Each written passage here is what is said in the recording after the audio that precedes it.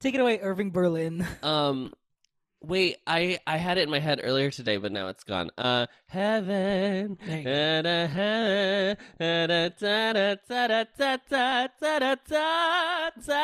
Okay, so that's Cheek to Cheek. I don't know the words. I probably should have just had them up, but I didn't. Hello, everyone.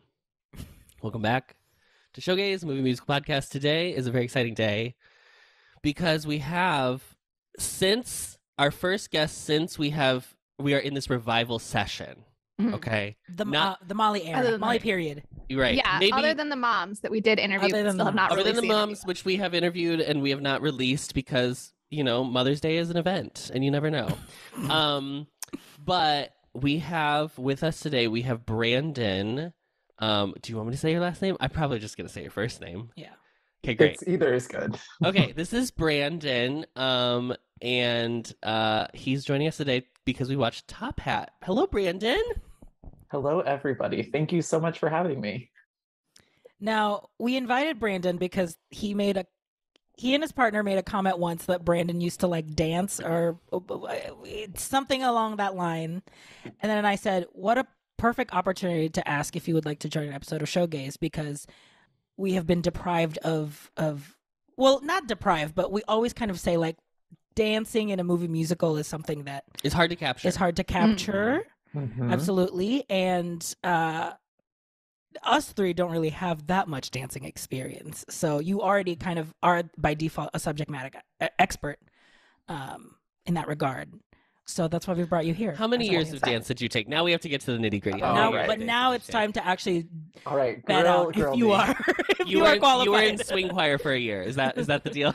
No, I was. I like to refer to myself as a dancer who could match pitch. So I was the best of the chorus in a number of musicals, but I did study dance for maybe like 13, 14, 15 years, something like that. Early elementary school all the way through college. Wow. What was your favorite I'm assuming you did a lot of styles in 13 years. So what was your favorite style that you like to do? Well, I think it's interesting that we find ourselves together because around like late middle school, the dance school where I studied, it was like, it was really focused on ballet and classical dance. And then they started producing musicals. And I think that's really where I actually hit my stride. So like my preferred styles of dance, like as I finished or stopped dancing consistently, was tap dancing, actually, which is great for this. Favorite musical is 42nd Street, hands down. So planting a seed, maybe. I could do the whole opening number by memory still. And theater dance. So chorus boy through and through. Wow. So does your preferred style that you like to do, does it match your preferred style that you like to watch? Because like I like doing jazz and like that style, but I love to go to see a ballet. Because like professional ballet is... I think I would still, if I was like spending money on a ticket, I would still spend money on like a ballet for sure. Yeah. They have the Nutcracker at the Joffrey and I really want to go. Famous Christmas ballet. Okay, great. Thank you so much for letting our listeners know about that. I only did it for 12 years, but that's fine. I need to do the explanatory comma. Nutcracker is a Christmas ballet written and composed by Stanislavski Tchaikovsky. What is his first name? What is his first name? Anton? Peter. Peter. Well, I'm sure he said with a Russian accent. Pietro, probably. Okay. Well, that was thrilling. Thank you so much, Brandon. Very excited to have some new life on the episode today. And honestly, I gave RJ an out. I was like, we can make Brandon do the summary challenge. And he was like, no, I don't want to put him through this. which means that we are going to have to suffer through RJ's attempt at a 1-minute summary. So I think really, the real challenge would have been to like recreate one of the sequences. That would have been a true test of the expertise. And honestly, because it's only an audio medium, we could have just been like, slay, you did it, and no one would know if you did it or not. It's just us reacting. I would doing Foley, just hands on Foley the table. And now he is spinning, and then Benny and he's June over here. tapping You wouldn't even know. fast. Oh my god, the way you spun. Yeah, the flaps. Flap ball change. Buffalo. Buffalo. Mm-hmm. Yeah. Shuffle to Buffalo.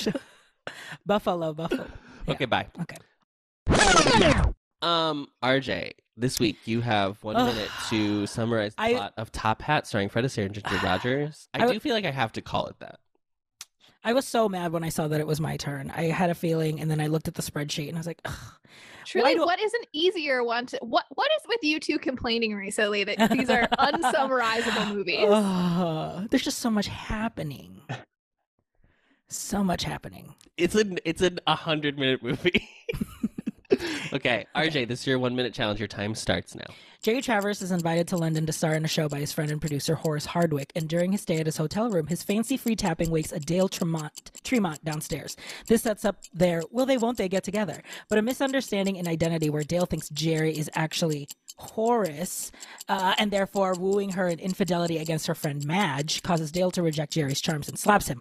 Horace sends his valet Bates to spy on the situation. During the premiere, Jerry discovers the misunderstanding and asks to join Horace as he meets Madge and Dale in Italy. The misunderstandings continue in Italy, including Dale's sponsor, a dressmaker named Bellini, who wants to avenge Dale's honor. Confused with who is who, Dale hastily marries Bellini, forcing Jerry to clear up all mistaken identities.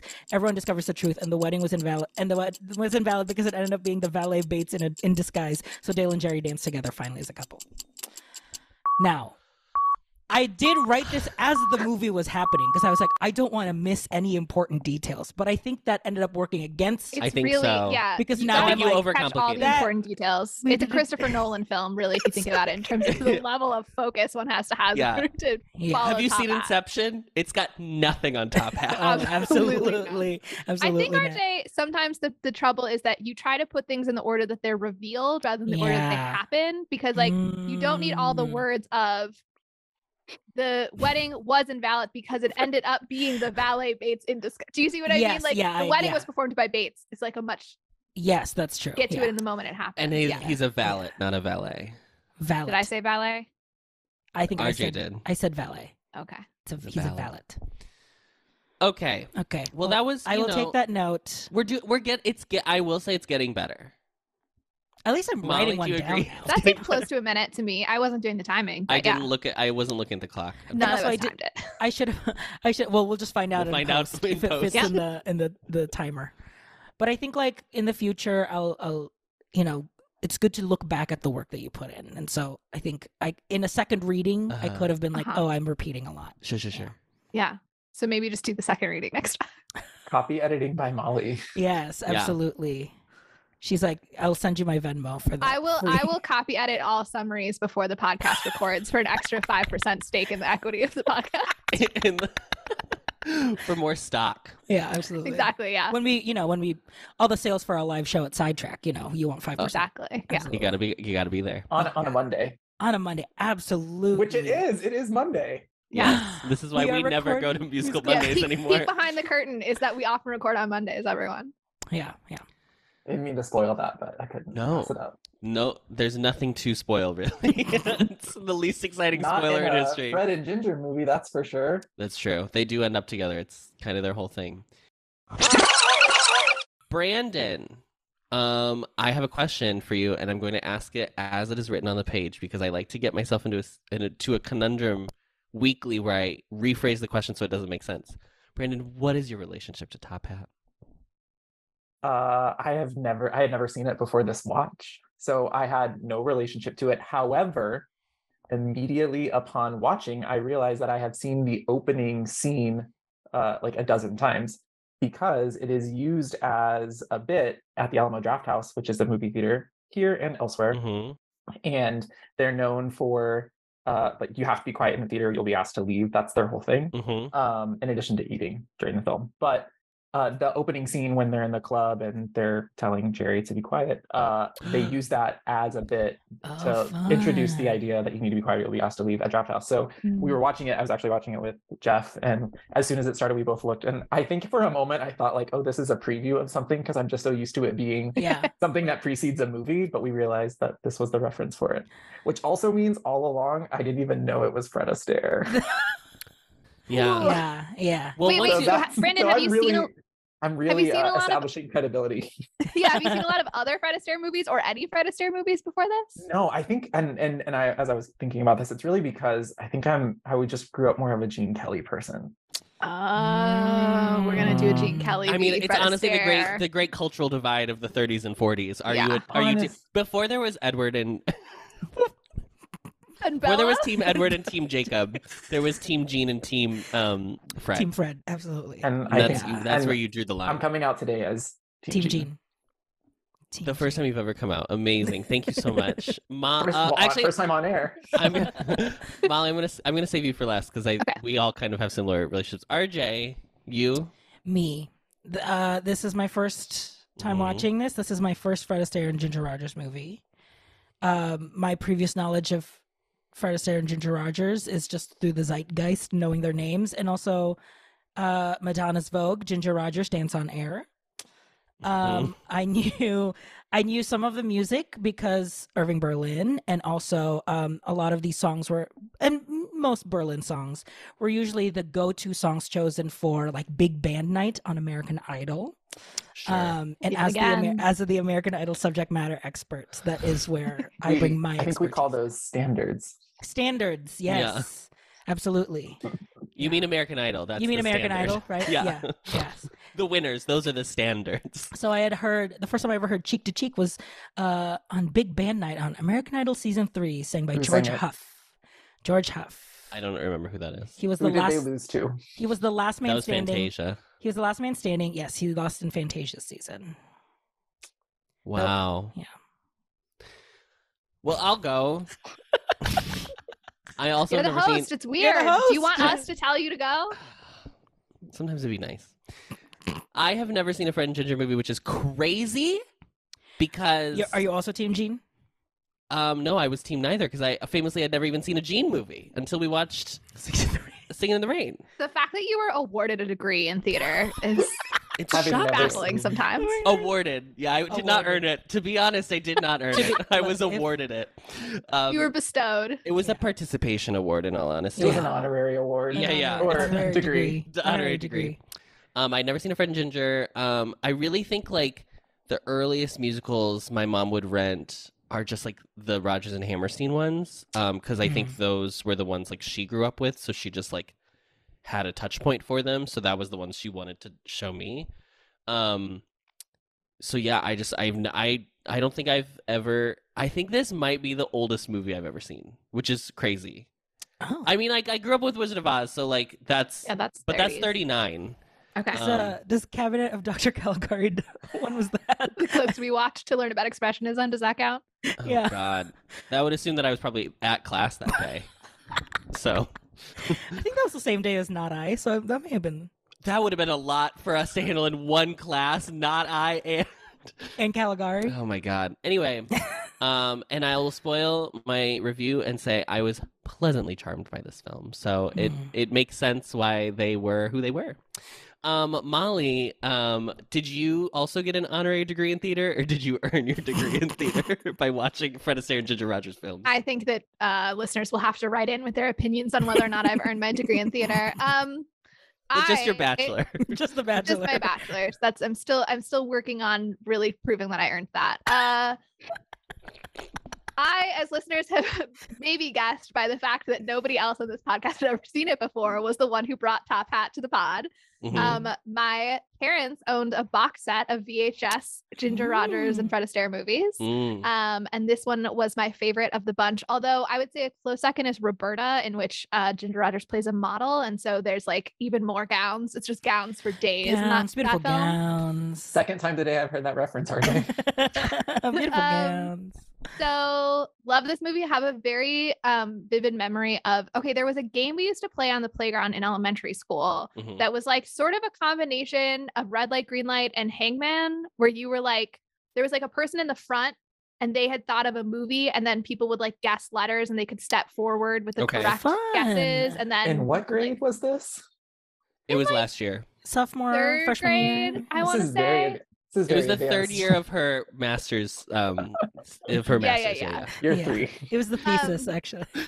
I was defending my thesis through this activity. That's a very advanced game. For it is a very advanced game. Which, true, yeah, because you have to be able to spell and stuff. Maybe more 4th, 5th. I don't remember exactly. But so the thing was that you had to have the movie, and then people would like try to spell it, and then when they guessed it, you could like come all the way up to the person. And you pick. So it's Wheel of Fortune meets red light, green light. Yes. Got it. And when I was did Top Hat, and everyone could not get it because they were like, "What the heck is this?" Like, I've never shocking. It's too fat. Not familiar. PHAT. Yeah, you're very into that word at that time in the zeitgeist. Yeah. So I wanted to be Ginger Rogers when I was a kid. I want to be Ginger Rogers now after seeing this movie. Absolutely. Jesus. But I do always like when people ask me about like what was your like trajectory of your career, I like to start with, well, when I was a child, I wanted to be Ginger Rogers, and then I learned that like you don't get to do that anymore. You get to be like an acting, singing, dancing star in the movies anymore, and then all the different paths I took in theater as a result. So yes, very beloved film for me. I'm excited that Adam liked it, and I'm anxious to find out how everybody felt watching the movie for the first time. I hope someone comes in and goes, "This was bad." I really like, even if it's not your take, just make it the take for the app, and like give us some listens. Someone will want to listen to people talking about how bad this movie. Is that the angle you all called me in for? Just because I'm known as being a contrarian? Is that what this is about? True. Absolutely, this is your time to shine. Yeah, I have nothing else to say. Great.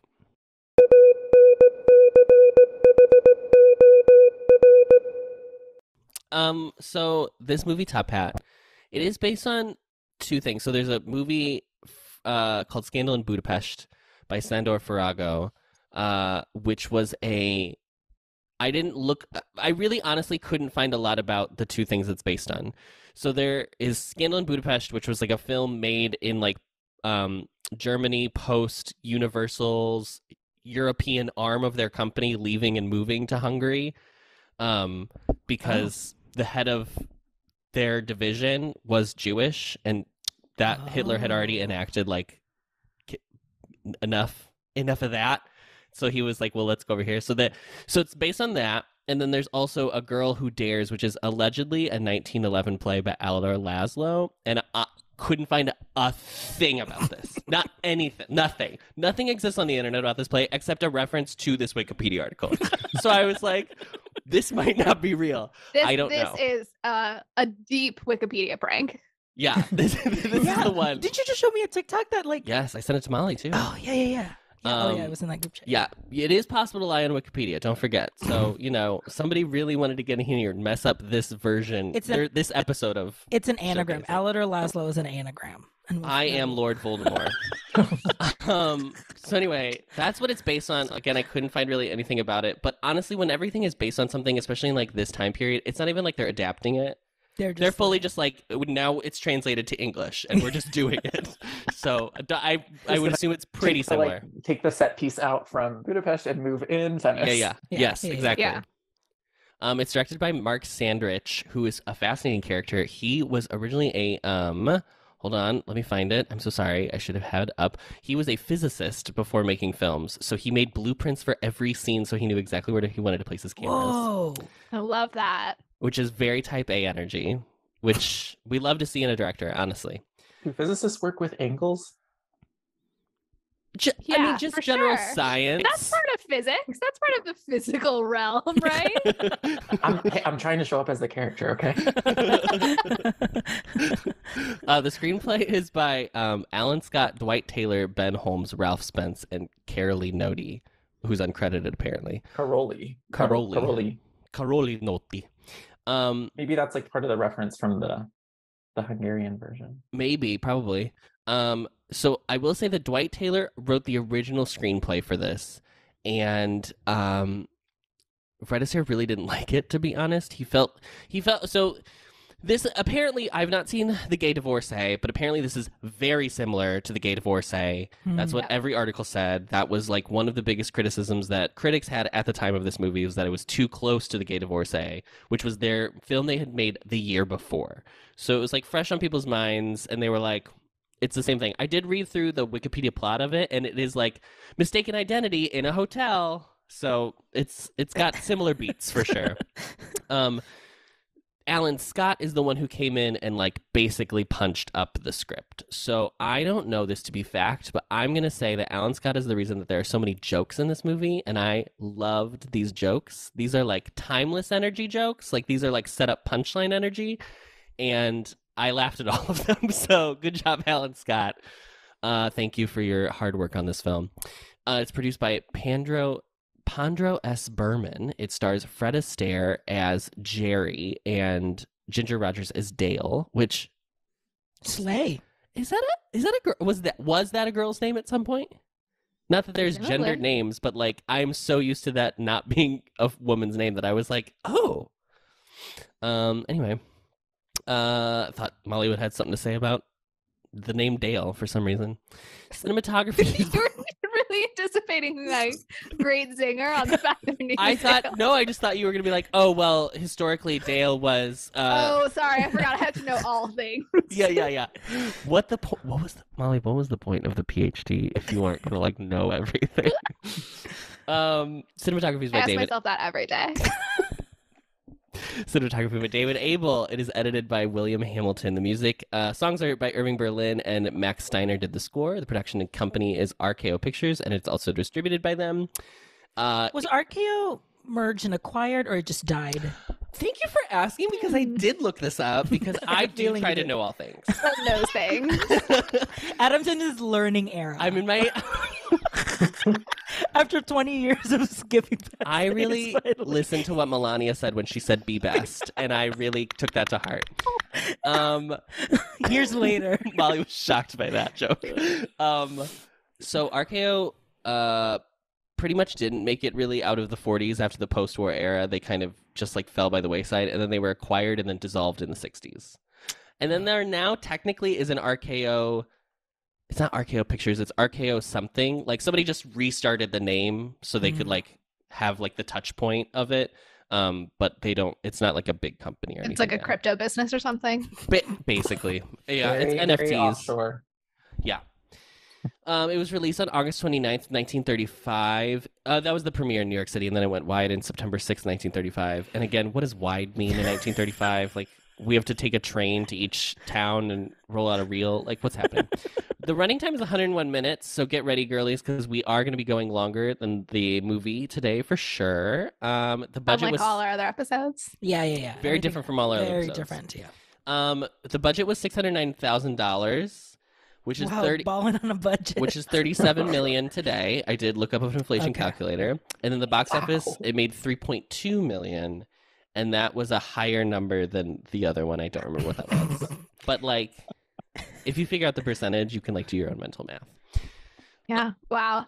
It's pretty impressive. My 2.5-year-old nephew just this weekend, we were playing with these, like, building block things, and he kept asking me which one was bigger than the other one. So he's, like, really working on that. And I think it's great, Adam, that you're also kind of engaging in that sort of, which number is bigger than the other. Yeah. I decided learning era. I love it. Learning era.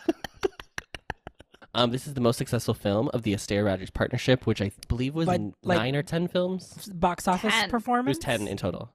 Yeah. Yes, by box office. This was the most successful RKO Pictures film of the 30s. Mm. And it was the second most successful film of 1935. So it was very well received by the general public. So this film was banned in Italy. Because of the Italian stereotype of the film, and Benito Mussolini personally took offense to it. And so the Italian government banned this film. That's the one you don't want to offend, I guess. It wasn't great, to be honest. Yeah. But here's the thing. Definitely needed to relax in like a lot of ways. Why, Molly? Why do you say that? Why did you go into that a little bit more? You can quote me on that. Mussolini needs to relax. We're gonna make shirts. That's gonna be. That's our merch. That's our first piece of merch. Our first merch. Yeah. So, Fred and Ginger have like a long storied history. There's like stories. There's obviously the famous quote that Ginger Rogers did everything Fred Astaire, but backwards and in heels. Do we know what the origin of that quote is? I don't. It was on one of the things I read today, and I didn't. I'm gonna do some live research. Live Keep research. hitting us with some We are facts. in our learning era. That's what I'm saying. Ginger's shoes were often filled with blood because Fred. Hers? Her blood? Is that your question? Mm-hmm. No, somebody else's. Fred really liked long takes. He really wanted these to be one take dance sequences. Like that was his whole thing. He wanted them to be shot at eye level, so you saw the full body. It was like a wide shot, so you could see all of the movement. Yep. And he wanted it to be one continuous take, so that it really felt like you were there. Like he basically was trying to recreate the feeling you get when you go to a theater, pretty much. Exactly. And that's very hard to do because that means anytime you mess up like 95% of the way through the shot, you have to start all over again. So Ginger, I have to assume that high heels in the 30s probably weren't as comfortable as they are today, and it's not even like they're that comfortable today, but I can only imagine what they were in the 30s. So she had extra pairs of shoes because they would often fill with blood from all of the dancing that she had to do long into the night. Wow. Update on the quotation. Sure. The quote is often misattributed to Rogers herself, but she denies that. And in her 1991 biography, she said that she thought that the actual line was coined by cartoonist Bob Thaves. No idea who that is, but she actually also clarified that she usually practiced in low heels and then changed into higher heels for filming, which resulted in her having to change some dance moves because turns out that can change things when you switch to high heels. Thaves. There was a lot of like interesting like Fred and Ginger. There's like a lot of rumors throughout history that they like didn't like each other or whatever. And the thing that I read was like mostly it's proved to not be correct. Like they were at least like very like professional with each other and whatever. Like he would get frustrated with her because he was a perfectionist. It's very similar to Gene Kelly. I don't think he would scream as much as Gene. I think that was like a big Gene thing that he was like, that was his gig. I think a lot of the credit went to Fred a lot of the time because he also choreographed a lot of it, and she really did just like learn the routine of dance. And she did. This is truly not taking anything away from her.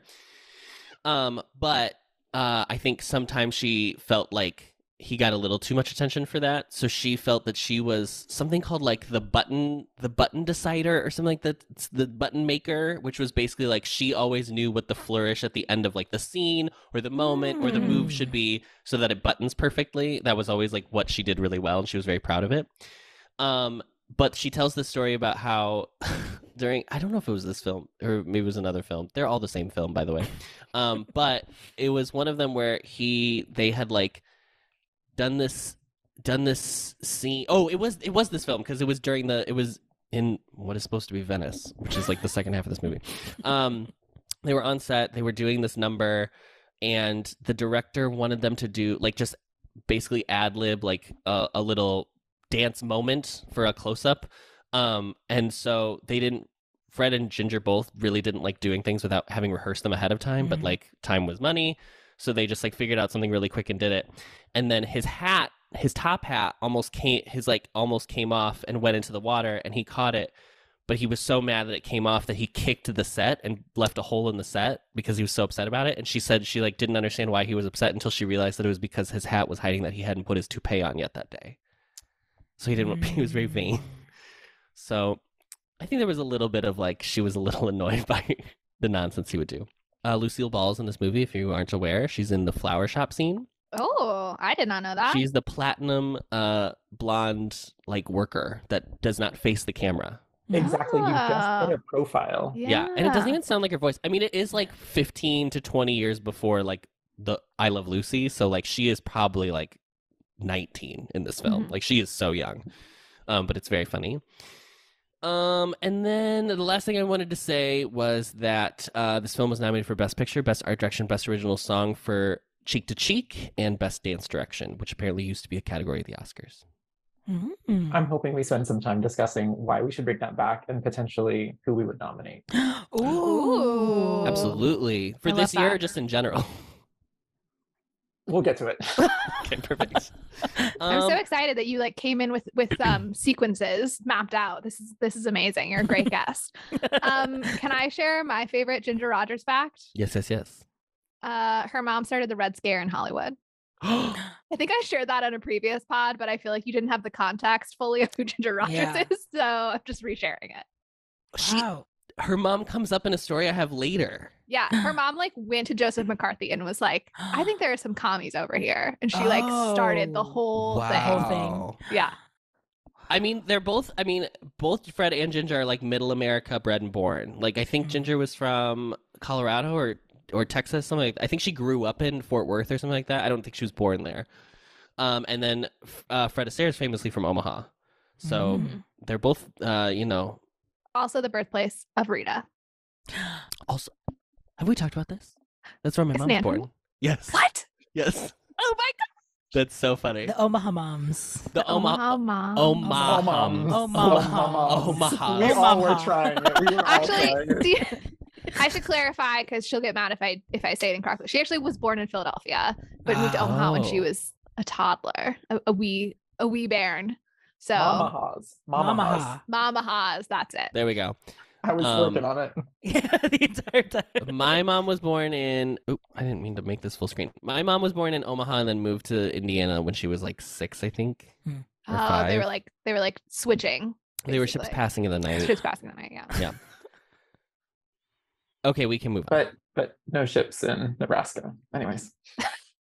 Yeah, no. What ship is sailing between? Wagons Wagons. passing each other at twilight. That's the other thing you should know about me. It's historical accuracy is important. That's Okay, yeah. Even all for I the care jokes. about. So we are now talking about the film. We've been just bantering this. We've just been entire bantering time. this whole time. I think we should really get into the episode. Oh, we're recording.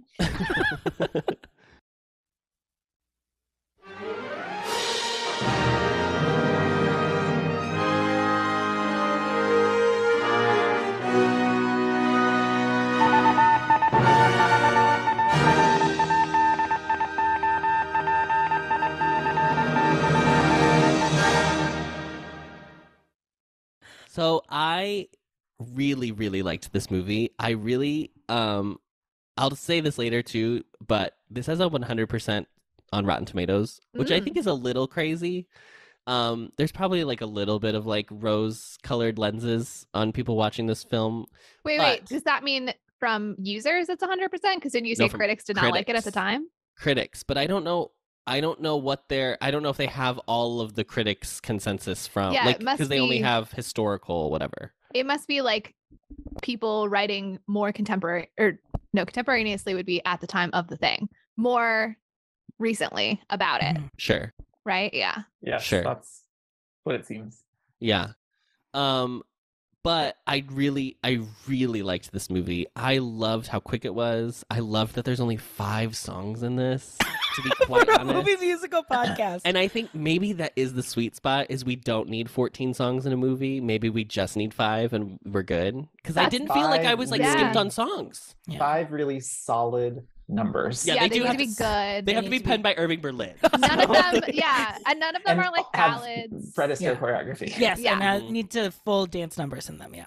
Mhm. Yeah, and I do think like that this is such a stupid thing to say. The dance is really good in this. And I really liked because there's like a whole section in the Wikipedia article that talks about the specific choreography of this film and like the numbers more specifically. And I was so impressed that I like went back after I read it to like rewatch the numbers, and I was like, wow, there is like so much storytelling that's done through the dance, which I think sometimes in modern movie musicals is like we really just want it to be as showy as possible, and it's not necessarily about the story. I think this is like the perfect in between of like we know I love a ballet, but like a second act ballet, which like is just to reiterate what has happened in the plot, versus like the other side of the coin, which is like where it's just dance to be like it's just to give energy from the screen to the audience. Whereas like I think this is like the perfect halfway point of like doing both things very well. I think it's that idea of does the dance move the plot forward or not? or is it just to showcase? Which I think obviously this showcases dance beautifully, but it does, like you said, it does move the plot forward, and it also demonstrates how their relationship evolves as well from each one. Yeah, sure. which I think is just funny because I feel like that's a standard that we have when it comes to music and the songs in a musical or a movie musical, that like it was really refreshing to see a movie that was like, oh, the dancing is doing that work. Like that it really is the vehicle. And I'm like, oh, wow, art. And it was crazy because I was watching this yesterday and being like, I think I was taking for granted what they're doing because it looks effortless. Like they don't look winded, they don't look out of breath, they just look like they're doing this in their sleep. And like watching it a second time today, I just watched the numbers. I didn't watch like the whole movie, but just watching the numbers, I was like, this is so ridiculously physical. And like I would be tired from doing a box step. So I can't imagine the like training and like the amount of time you need in order to not just do this but like make it look that good is like the other half of the equation that's so hard to get for a lot of people. Oh, this was what a great choice, Molly. Congrats. Thank you. Finally, I did something right on this podcast. Well, you didn't know the origin of the name Dale for women, but it's fine. The standards for women. Yeah. What did you think? What was your overall thought? Yeah, I agree. I thought the zippiness of the script, how quick it was. I think that was the one that surprised me the most, was that the jokes were so quick and fast and the dialogue was great. And just how built in the chemistry already was. So that way, anytime Fred and Ginger were on screen together, it was like I was like a fly on the wall. Like it really felt like I was just watching two very grounded people. Like these are two real people just like interacting. And like Adam and I kept bringing up like built-in chemistry, obviously, and I was like, oh, they're the Emma Stone and the Ryan Gosling of their time, obviously. And we were Brandon is so mad. Brandon's never been more upset. And we were like, honestly, we should like do this more often. Of like, just keep putting people together. Put Tom Hanks and Meg Ryan in 3 more rom-coms together. You What are we ruining doing? my closer. Oh, okay. I did see what it was, but I have a totally different answer. But yeah, that was kind of like my big takeaway, was that because it was my first time seeing them, that it was just like, wow, it really is effortless in the dancing, but also effortless in like their acting, because they are just so natural with one another. Yeah. Brandon?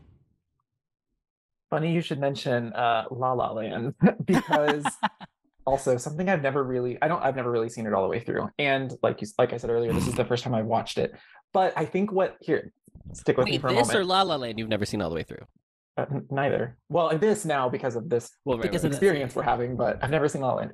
But go with me for a moment. I think what has kept me away from watching movies like La La Land is it feels like, I mean, clearly they're referential. Clearly they are harkening back to movies like that. Like it's so obvious. And if it's not, I think I just don't love this idea of people watching it and not knowing what it's really referencing and pulling from. And so I think what keeps me so averse to films like La La Land is I would rather people just watch movies like this, but then it's like, I don't even know the classics myself, but I think I just know like the classics are better. So like I said, I know. It's a constant shame circle that we live in. It really is. It really is. But I think it's like preserve the classics, I think, is where I am with this. But I mean, Adam, you said it really well, and the dancing is effortless. It is like I have so many MVPs just from Ginger herself, and so I'm deciding if I want to just drop those now because I'm not going to need them all. But it is just like I'm thinking, like seeing it, like if you were seeing it live, I don't even think I've seen people perform like this live before and be that great. Like it is so balletic. And I think that's what's so beautiful about these two together is like now, or in the traditional musical or in the more modern musical, the style of dance is so singular. Yeah, you're getting one type of dance in Oklahoma or Rodgers and Hammerstein. You're getting one type of dance in something more modern. But it is ballroom, it is tap dancing, it is soft shoe, it is truly ballet, which is also why I love American in Paris, but different topic. But it's just beautiful. And I think the fact that you get to experience something as if you are watching something on stage even though you're watching a movie, and the way that they capture it really, to me, truly honors the dance for the dance, because it's presented in a way that dance was intended to be enjoyed. So it's just beautiful. And it's like the setups and the jokes are, you can see a lot of them coming, but they're still good. It's still so tight.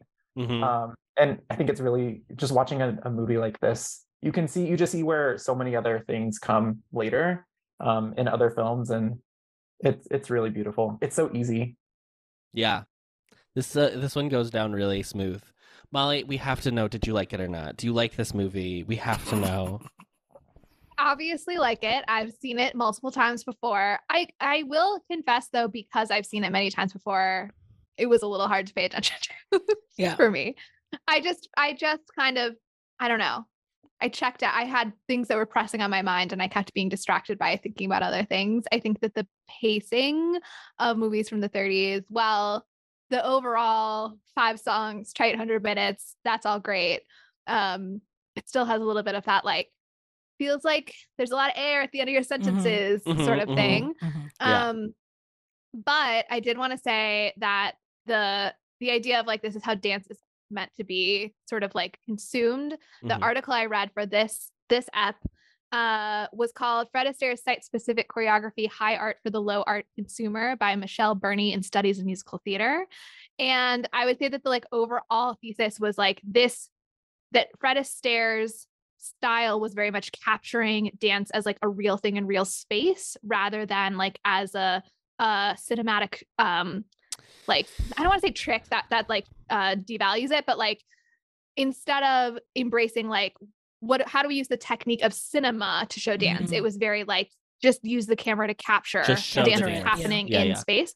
So she cites David Rotel, who contrasted it with Busby Berkeley, which I thought was like a really interesting, like, here's two ends of the spectrum. And then Berkeley, it was very like, it is showing like movement, and it's like it's movement of camera as much as of bodies, whereas Astaire was like, it's the movement of the actual body.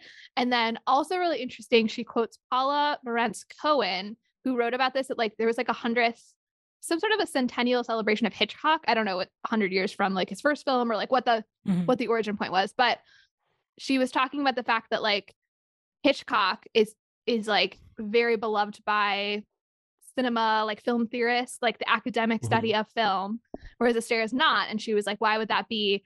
And she theorized that it's because the technique, again, like the camera, the cinematographic technique was all about Hitchcock, which means, and I'm going to quote here, an understanding of Hitchcock's technique does not reduce the experience of the film, but deepens it, bringing to consciousness something that one has already registered on some level because Hitchcock intended it to be registered. Technique, in other words, is never at odds with the sensation in Hitchcock. For Astaire, however, the result is different. The invention of film theory adds nothing to the experience of his films. His work is not so much mined by theory as resistant to it. So she's basically saying like, film theorists don't like it because like they can't add any of their like, I've identified the thing that Hitchcock did that made you feel this way. They don't get to like English teacher the way into like the curtains are blue because she's sad. There's no benefit to like, I really get film, I really understand techniques and that sort of thing. And so that's where the like low art thing comes in, is that she says like, you can be just as sort of uninformed of a viewer and understand it on the same level as somebody who really sort of gets film. But I also think too, going along with that conversation, is like, there is, I think so many people don't understand like the vocabulary of like dance, because it is a more specialized art form for a lot of people, like especially like classically trained dance. But this choreography is so filled with like like what we were talking about earlier, where it's like full storytelling, that is like, when I watched it a second time, that's when I like really understood like what the dance was saying, because I was like focused in, instead of being like, this is so nice to look at, I was like trying to figure out what the story they were telling through the dance was. And I think for a lot of people they just don't have that, like, they don't have that base knowledge of like what they're supposed to be understanding from it, so they maybe can feel lost, like how some people I think like if we go on a tangent about like Greek tragedy on our podcast and people don't know what that is, I'm sure it's just like lost on people. Like when we talked about the Greek chorus of Mamma Mia, if you don't know what a Greek chorus is, that reference isn't going to do anything for you.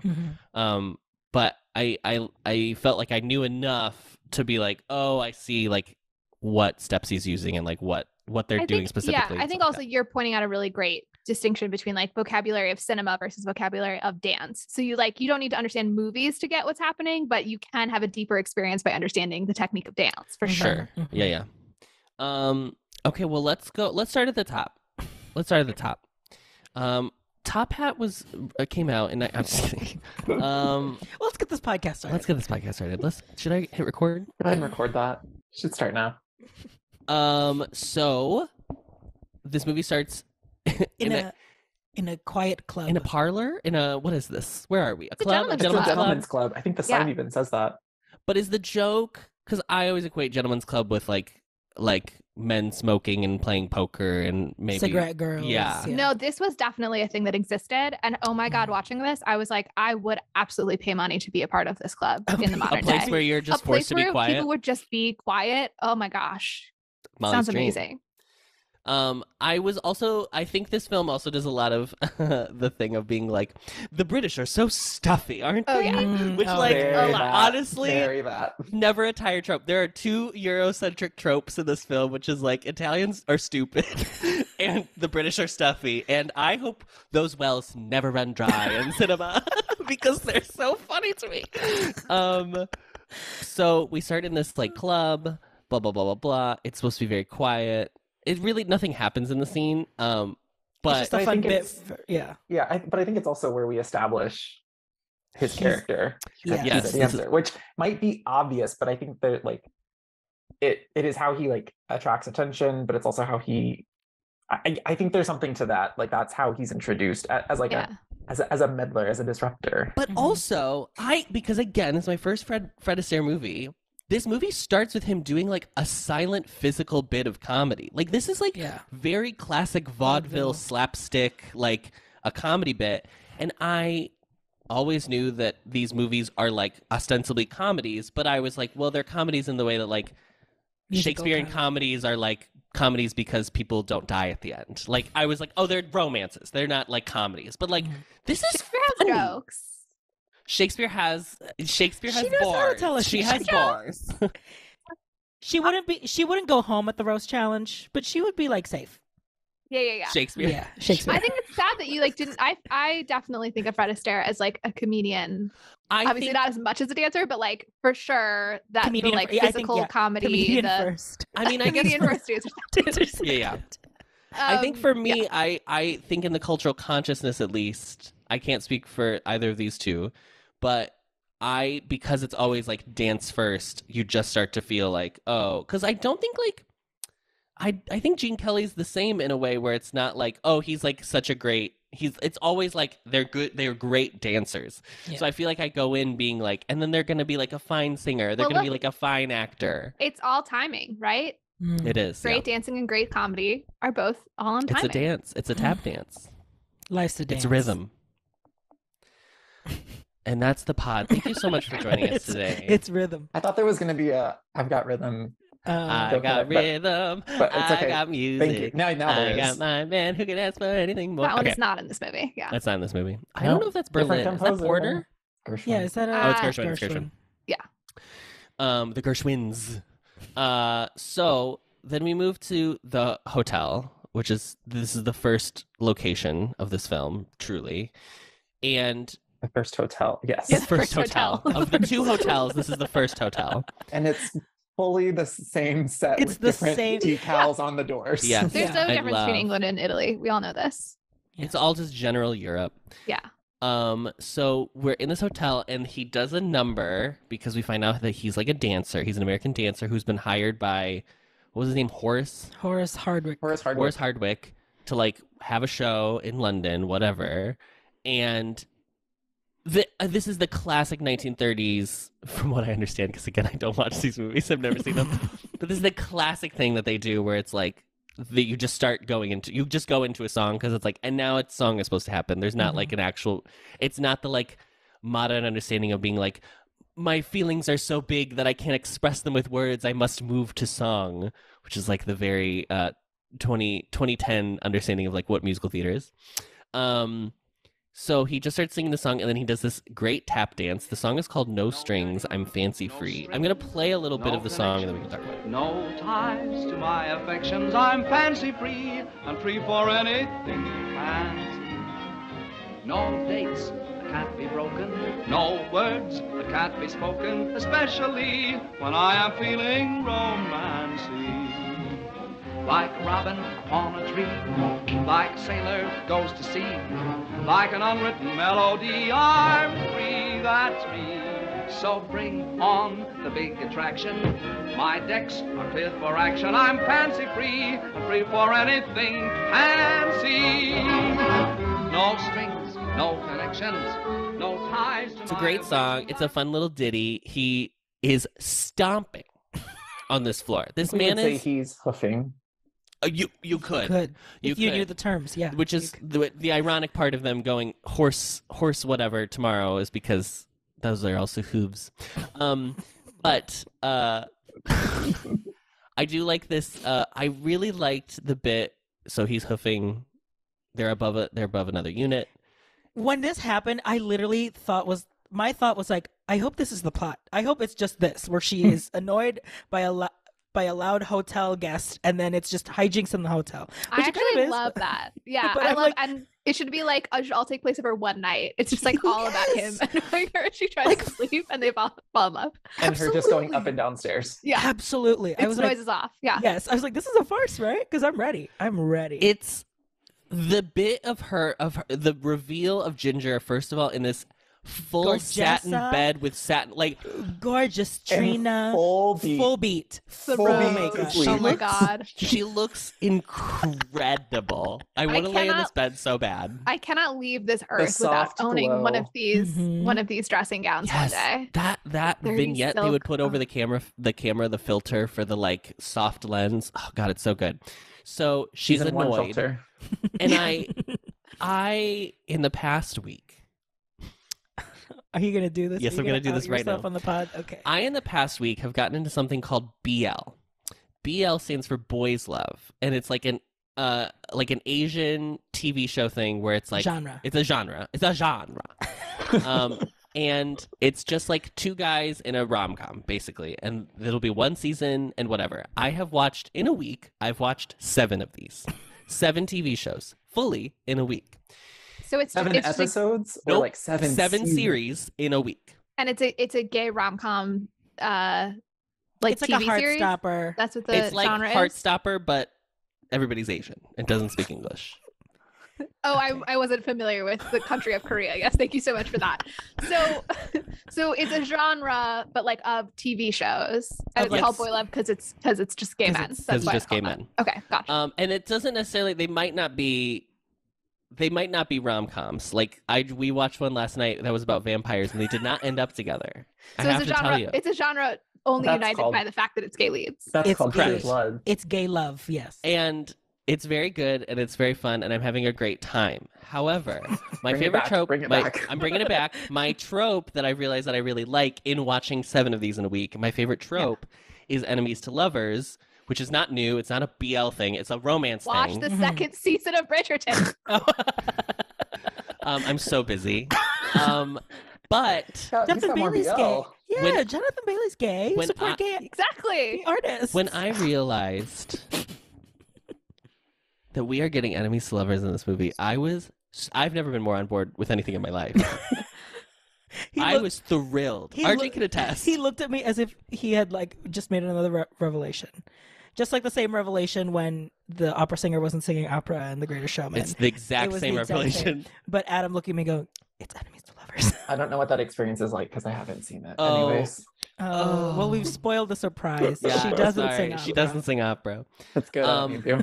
So I was thrilled. I was thrilled to find this out, and I think this movie does it very well. But the fact when she comes up and like yells at him, and then they have this like little back and forth, this little repartee, and she just gets all these like zingers in. These like she gets like the last word in, which is always so satisfying. Mhm. And she delivers them so well. Again, like this is the same thing I had with Fred, where I was like, "Oh, Ginger's like she's like a great female dancer," and especially for like that time, I feel like it was so about like being pretty and not being funny, which is weird because like I think a lot of these people were so multi-talented that obviously they were doing everything just to like be in the industry. But I just wasn't expecting it. So when I like knew that she could also match the comedy, I was like, I am in for a treat tonight. This is going swimmingly. That was my experience. I love this meet cute. It's so good. It's so good. It's okay. What's better? Brandon, you can't answer this. What's better, this meet cute or La La Land? And The like, whole movie of La La Land, or No, just no, this? no, no. Oh, Just the meet which one is cute. it better? Just comparing meet cutes. and I don't mean the one where where they're in the cars, piano. but I mean the piano / what I really mean is where they're at the party and The she makes them play the. Oh, this 80s for song. sure. Yeah, I think it's this too. I love. Because Yeah, go ahead. it's just the right amount of, they start out kind of antagonizing each other, but then the like, she's mad that he's making noise, but then he gets out sand and decides to like do a Mhm. soft tap dance to like soothe her to sleep, and she does fall asleep. And the fact that there's room for it to end on just like being sweet and caring. I feel like we don't Yeah. get that a lot in rom-com. Like it feels like it's often like it's just the enemies until it breaks at the end. And this, I feel like movie makes so much space for them to just be sweet to each other Yeah. in Mhm. between the bickering. And I love that. When I tell you that this movie delivers two things that Adam loves, enemies to lovers trope and soundscapes to fall asleep to, he literally was like, this is the world I want to live in. White noise. White You kidding me? noise? White noise To fall to asleep. fall asleep to? Amazing. And apparently, Sometimes we it's- just run the dryer, just to run the dryer while we sleep. It's nice. And apparently, it's not his own. It's not his only dance with sand. Oh wait, really? Yeah, and I only know this because of Wikipedia. But there You know is just a as much as page- Adam. Great. There is a page just about like a catalog of his dances, of his numbers, of his routines, whatever you want to call it. And there's categories, and one of them is solo sand dances, and there's two listed. This one is Wow. something from the Belle of New York in 1952, which is Much later. than the Yeah. After in the he ginger era. allegedly retired and then didn't. He did this multiple times apparently in Mhm. his career where he was like, I'm done. And then he And you know, I think this is right. What pulled him out of retirement? Gene Kelly breaking his ankle. Correct. I saw that. I saw that today. Do you know what movie was it for? Easter Brandon. Parade, Easter Parade. Very good. starring who is his Judy co-star? Garland. Which has a reference to the feather situation of this film. Did you see that? I think we need to. We're gonna rabbit hole that unpack. later. Yeah, we're Yeah. gonna just keep that feather in Keep your that cap. feather in your Well, cap. Put that feather in your pin and your feather. Whatever. Yeah. Pin a feather on that. So then we move on to the next day, and he's definitely like smitten or whatever. He sends up. This is where the misunderstanding begins. He sends up the entire store of flowers to her room. First of all, we don't know what this woman does. We never know. She's just a woman. She is an original influencer. She is the original She is. influencer. Bellini employs her to She's a wear model. his designs in And high then- society, so and that then when when they people ask ask- her what she's wearing, she can say that it was designed by Bellini. Bellini. So she is It's a employed. Bellini. Yeah. She's employed as an influencer for Bellini. She's an influencer. Wow, I didn't. Yeah. That is what it is. That's Let's so go funny. back to that model. That's a revelation. Yeah. Let's go back to that model, but like take it like, but fully do the go to parties, go to events wearing. Analog influencer. That's Yes, the next yes, thing. not Yeah. digital. Not I'm an digital influencer and I anymore. don't have an Instagram. I am not on social media. I am an influencer in that I just crash bar mitzvahs, Yeah. parties. Right. I go Just on go to Facebook events and then just see what's nearby. Yeah. Facebook event. Busy season right now on the It's holidays. busy so season right now. A lot of office parties. That's why we're Lot. recording on a Monday. Absolutely. So Oh yeah, we all have so influencer busy. obligations on the We all have- weekends. We're so booked. I visit different WeWorks around the city, and I just Mhm. walk through them in my gowns. Yeah. That's it. Gowns, beautiful gowns. So he sends up all these flowers to her room, and he bills them back to Horace. So this is where the confusion shall start to begin. Where people think he is horse. And then she comes down in this equestrian number. She looks like she's about to be the guest relations VIP tour guide who's leading Walt around explaining what Disneyland's gonna look like. It's a very specific niche reference. That's a If you know very niche Just- reference. anything about Just for Disneyland. Brandon. Just for Brandon.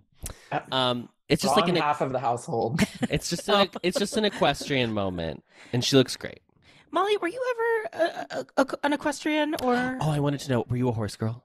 I don't Adam think you had you this- don't. I don't think so. Adam But I genuinely had this question. I wanted to yesterday. know. Yeah, was like, I "Did would you-" not have ever called myself a horse girl. I did take horseback riding lessons for a while when I was a kid. I very distinctly remember as well the day that I was walking home from school and I said something to my sister about not really enjoying horseback riding lessons and her saying, you could just tell mom and dad that you could stop going. And it had never occurred to me that that was an option. I didn't dislike it. It just was like it was a long drive. Do you know what I mean? Like it just sort of wasn't worth it. So I did. Oh my God, how I did some empowering. light horse girling, but I was never deep in the culture at Yeah, all. you Maybe weren't- I should have said that about dance lesson. No, I'm just kidding. Just stop going. you weren't full Black Beauty on your folder. Lisa No, Franks. yeah, no. I was Were not you- like thinking about horses all day, like that sort of. No. Every You day like- your hair was in a ponytail. Yeah, You weren't like Wild Hearts Can't Be Broken. can't be tamed. Can't be tamed. Is that the one where she goes blind? It's a horse Okay. timer. I've definitely seen that movie before, but It's not that Wild was Hearts not Can't my Be Tamed. Is that the title? I don't know. I don't know. Is that the Sorry, title I of the just will movie? take any opportunity to drop that reference when We all have to stop and look this up. Hold on. it can't be broken. Come on. Yeah, it's can't be broken. Don't come for my VHS knowledge. So anyway, so he figures out that she's supposed to be. Yeah, she goes horseback riding, right? Yes. Yes, They go to that's the where she's- stables. That's where she's She headed. has to take a horse to ride a horse. And she needs to take a taxi. I love also the reference. He asked her if she's going to take a carriage, and she says something about like the people at the stables think horses are coming back. And then he gets this little quip of like, where did they go? Which is funny, but also thinking about the fact that in 1935, it like truly was a like technology that was just on its way out. It's like so wild. Yeah. Well, Horses. then the people on IMDb trivia do this thing where they'll put like anachronisms just to be like, look, this movie's not completely historically accurate. And it's like, yeah, it's shot in Hollywood. We all know how Brandon feels about this. We know. He's the number one contributor to He's this. the one writing. Yes. Yeah, he's the one writing. What was and the username? Give me the username. And apparently, in 1935, if we're to assume that this is the same year that this film is taking place, that there were 3 like horse-drawn cabs still left in London at the time. Only 3. And she's licensed. taking them. 3? And she This girl's rich. she's rich. Excuse me. What do you she's- think the horses have you were heard- named? My name is What- Bella Hadid. What were those 3 horses What were the named? 3 horses? Is this something Yeah. you know, or you just want us to? Okay. Each of you need to give one. 1935, the last 3 horses in London. What are they named? Midge. Not now. Lux tail. Wild and free. All right, that didn't Can't work. be I'll, broken. I'll stop. I'll stop My trying. my cut it. horse We'll cut my it. my horse names are just from the tracks, from the racetracks. Sabrina. Are they girls or are they boys? Okay, it doesn't matter. Anyway, RuPaul. Dale. What'd you say? it's Dale Dale. and Dale. Dale and Dale. Dale. Chip and Dale. Dale and Bill. Dale Delta. Work. Stupid. So they get to the stables, whatever. She realizes that it's him halfway through the carriage ride, which is a very funny little bit that they have. Hilarious. It She is goes funny. horseback riding, but then it ends up raining, so he goes to like pick her up. First of all, where did he just like steal this cab? I do think Yeah. I love the beat cute, but this is the one moment that I was like, this is crazy behavior. This is Like this should crazy. not. But he This also is- has to take the whole like outfit too. Like Yeah. he Yeah. built, like the coat. Yeah. He's the wearing whole like thing. full Phantom of the Opera cloak. Like he's It like is a yes. cloak, exactly. Yes. Yeah. So Is it- Headless, wait, full but- headless horseman. I'm trying to remember now what he's wearing in the dance number that comes next. It's Like, do you not- think it's just the It's a cloak over a? suit. It's a suit. So he a was probably suit. just putting the cloak on over an Mhm. existing suit. Is So all probably he needed. Okay, so he Somewhere a in the cloak. hotel. It was a there's cloak there's and a A cab top driver. hat. he saw the cab. He said, "Hey, Yeah. He You got- lifted it from the cab driver's like yeah." hook. And we're like, "Hey, there's an emergency. You gotta go." Oh, I was Oh, thinking. are we thinking? Yeah. Was it? Did he interact? I'm with the cab driver, or thinking did he just- duped the cab driver. I think there's a cab driver tied up somewhere in that Here's the thing. hotel. Full Tom and Jerry. Here's the thing. Exactly. This is fully what happens in Phantom of the Opera, by the way, in the film. If you recall, she goes to visit her father's grave, and you realize that the Phantom has like beaten up the driver, so he's the one who takes her out there. If you recall the classic 2006 seminal film. I guess and that's why it does happen, but like saying it's fully what happens kind of implies it's like the whole plot of Phantom of the Opera. Yeah. It's not really a central. And that's why Brandon won't watch that Phantom of the Opera movie, because people won't know that original cultural reference of that scene is Top Hat. Yeah. You know? It's insulting. It's insulting. We have to care about the classics. I haven't seen that one. I love Amir Awesome. Come on. Amir Awesome. Amazing. I mean, I love that movie. That's an era, right? What you said, 2006? I think it's That's 2005, actually. I mean, that was like a movie musical. Well, I won't take your expertise away from you. You know that. You know what a movie is. I love the idea that the cab driver is tied up somewhere, because the whole movie is about Horace trying to avoid whatever scandal might be caused by the fact that Ginger Rogers slaps Fred Astaire in the hotel lobby, and then they like return to England to find out that there's like a much bigger problem that's developed. So he goes to pick her up, and she's in this gazebo, like supposedly waiting out the rain. Famously, it rains a lot in England, so she might be waiting there a while. Yeah. And then he comes over and like they do this little like very, again, meet cute energy where he's explaining how thunder works. Again, referenced in The Sound of Music. So many references to this film. And then they do my favorite song, which is a reference to La La Land. Which is it's referencing La La Land in the future. The song is called "Isn't This a Lovely Day?" Parentheses to be caught in the rain. That's too obvious. Yeah, it's too on the nose. This is Caught in the Rain. They're not singing. This a lovely day to be caught in the rain. You were going on your way, now you've got to remain. Just as you were going, leaving me all at sea, the clouds broke. They broke, and oh, what a break for me. I can see the sun up high, though we're caught in a storm. I can see where you and I could be cozy and warm. Let the rain pitter-patter, but it really doesn't matter if the skies are gray. Long as I can be with you, it's a lovely day. This number is amazing.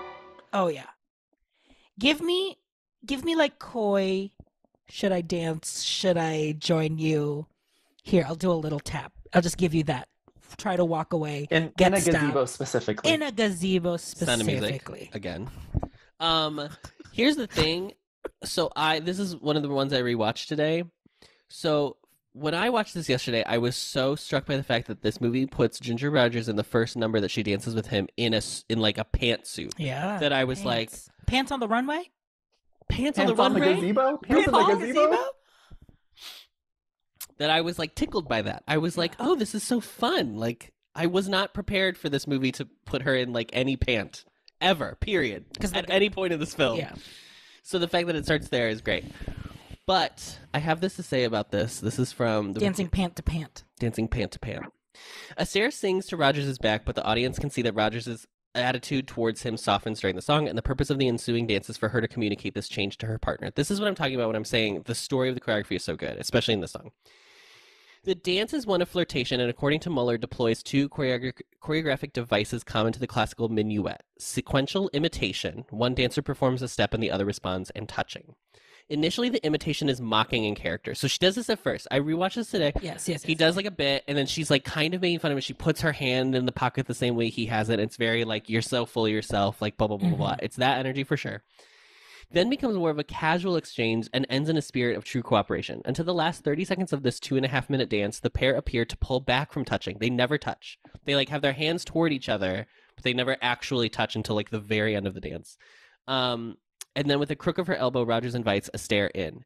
The routine, at once comic and romantic, incorporates hopping steps, tap spins with barrages, loping and dragging steps among its many innovative devices. The spirit of equality which pervades the dance is reflected in the masculinity of Rogers' clothes and in the friendly handshake they exchange at the end. It's enemies to friends to lovers. It's enemies to friends to lovers. Yeah. I loved this number. I think every song is great in this, and like all their dances are great. But this was the one that I was like, oh, it's so. It was the one where I was like, oh, I really get it. Like people, it's not even like, because like, Cheek to Cheek is their other big one in this movie, and that's beautiful and it's elegant and it's like what I think people wanted in 1935, and we can talk about that more specifically later. But this is, I think, why they had the staying power, is like you just want to live in this world that they are in, because they're having so much fun. And again, like if it feels effortless, I loved this so much. I have truly no bad things to say about this movie, unfortunately. I think Cheek to Cheek is like the bringing together of all the production elements is the most impressive, as like a moment of cinema is the best, but this is the best dance.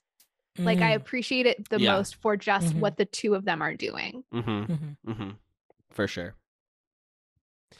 And then I read this thing too where it was talking about how like Fred would provide his own clothes and like pick his outfits for the movies.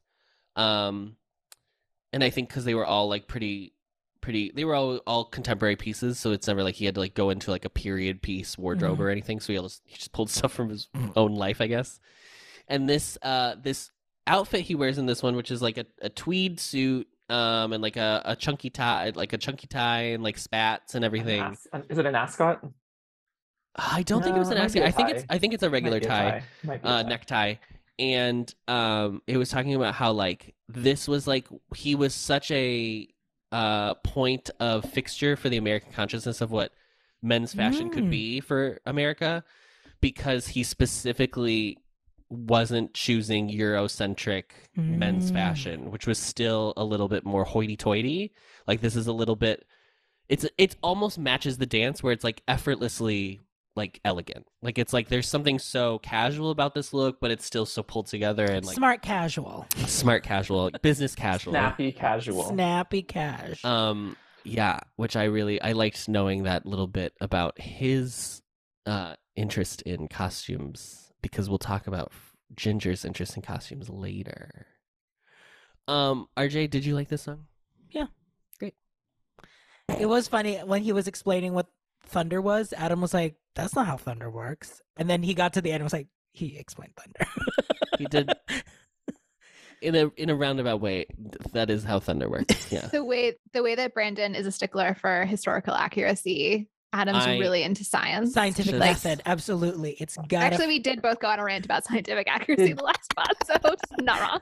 I think that's the square root of possible. Oh God, yeah, we did. It's true. Sorry, Brandon. Then we got you off. It's good. It's over. It's fine. just gonna make a joke about what classes Adam was paying attention to in college. Oh, anatomy. That was the problem. Yes, anatomy, where you study weather. Anatomy, yes. Anatomy. It was really he got a theater degree, but the only classes he liked going to were science, and he just like would not admit to himself. Weird. It was so what weird. he wanted to do really was science, and Can we say the true irony? Can we say the true irony of the situation is that science is the only class I've ever failed in my life, and that's why I had to take that summer class after I graduated to make sure I got my degree. I didn't know that. I'm sorry. No, I don't mind talking about it. I didn't mean to like bring up a sore subject. No. It's not a sore subject at all. I genuinely am not very good at science. I don't think I'm like super observant in that way that a lot of the sciences like want you to be. I was very good at chemistry in high school though, but that's more math based. So I think that's why I was like, it's all and like theoretical chemistry, not like actually like putting shit together. What was everyone's favorite science topic? Let's go around. RJ? I did like the weather and climatology class that we took in college. It was very nice. I took like 2 environmental sciences classes, one in high school, which that's way too young. I'm sorry. I was not mature enough to learn about it. I didn't learn anything. It was mumbo jumbo to me. I couldn't understand it because it was a lot more, maybe I just had a bad teacher because he was very ranty. I'm like, what is this? Oh, I had a biology teacher who was like a full, like now, I don't know if he's still alive, but I know he's QAnon. I don't know it, but like I know that this I man know is that's QAnon. right. But yeah, I really like it's not Feather he's in QAnon. He is QAnon. He is He's cute. cute. It's cute. He's cute. I know this. Yeah. I know this for a fact. I know this for a fact. But yeah, I really like Feather and Climatology. Molly, mitochondria, powerhouse of the cell. What do you think I about also it? liked chemistry. Yeah. I could not get down with bio. Bio is all No. memorization. No. Not into it. Yeah. No. I probably did the best in bio though, even though I was like, Really? fine. Yeah. Which one was dissecting the Biology. That was Yeah. biology, right? With the little fraggy. In our school, it was biology too. Yeah. Mm. Brandon, favorite science? Favorite science? Favorite Are we talking high school or college? any? Oh, Both. girl, we did not take high school Well- science. I mean, college science. We did not take I college. the reason I ask, well, I think I would say physics because it was, to me, that was more math based. And so I think that's what I preferred in high school. And then I asked because I think in college, I took we had to take two Yeah. Same. of the same discipline.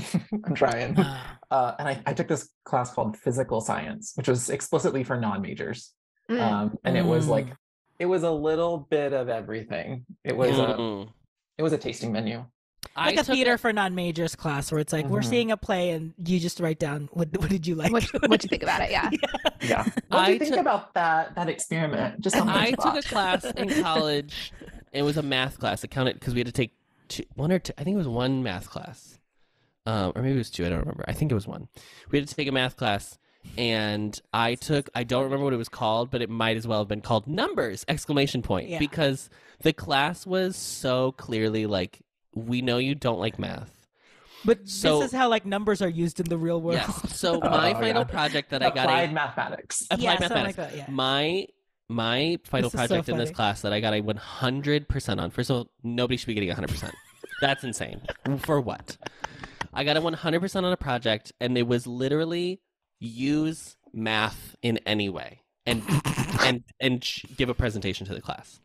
So you counted up the number of BL seasons and multiplied. Oh, and it's gave them the worse. total. That's It's it. worse. It's worse. I was planning a trip to Disney World, so I just booked Put it in a- and I put it in a PowerPoint. Prezi. No, I put it in a Prezi. Oh, So we she did- made a Prezi. We love did the Prezi. Zooms. Prezi, famously what you would use before Canva. Yes. Canvas herstory. Learn your herstory. Learn Canva's the predecessor. classics. Know your Learn classic. know Canva your video is great though. Hold on. That's the title. Yeah, know your classics. I'm about to blow your mind with some Prezi in a second. Keep talking. I think I also Stand just for me. think there's nothing more like 30s than age, not the era of this Oh, film. not the Anyway, era. we're good.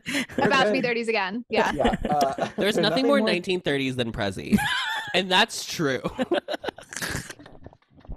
Nothing brings out my understanding of the Depression in a better way than Zooming Prezi. in. A Yeah. Prezi. Molly, are you posting something? Are you showing us? Would you like us to share? Would you like us to share? That's Prezi. That's history. Wait, Prezi still exists? this is genuinely Prezi. I'm not That's joking. history right So there. Prezi Hold is on. now like Zoom Zoom filters. Zoom skins. skins. Wow. See? Wow. No, sorry. Yeah. No, you were right I the see first the time. Yeah, you're right. No, she was the pointing at the logo. Prezi, Yeah, not yeah. at the dancing green No, I thought you saw giant. that. Gumby. Do you see him? Can you guys see him? I just want to make sure. Are you seeing this? Can you guys? This is great for this auditory medium. Screen. good. There's a Gumby dancing in front of Molly's face. He's twerking not- in I her wouldn't- face. I don't know that it's a Gumby. Oh, that was cute. Little That's, pie. there you go, That's 1930s. 1930s. That's Fred Astaire, girl. That's Fred. That's cheek to And that's cheek. Fred. And that's Fred. And that's on what? Fred. Stupid.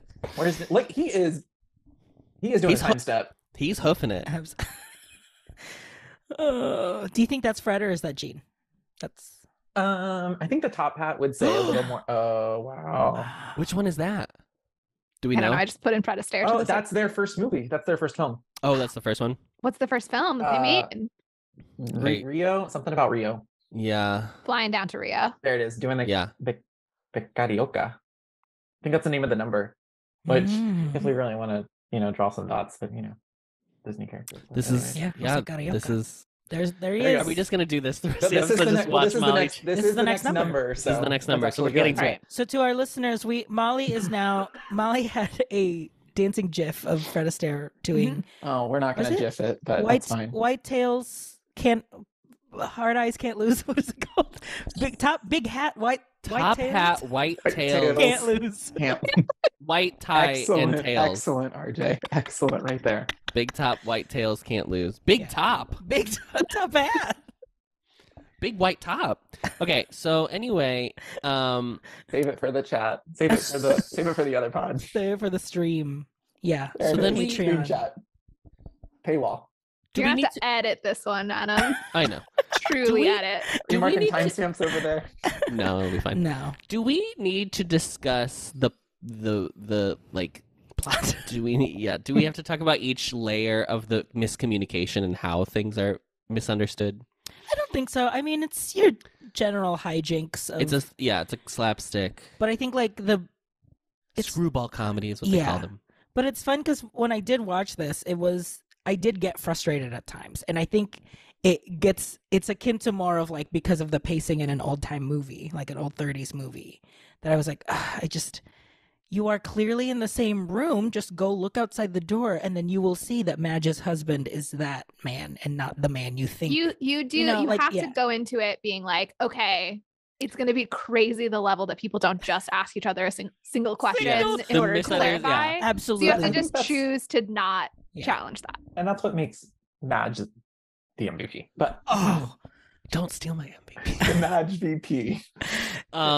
So I will say Just that taking all the jokes.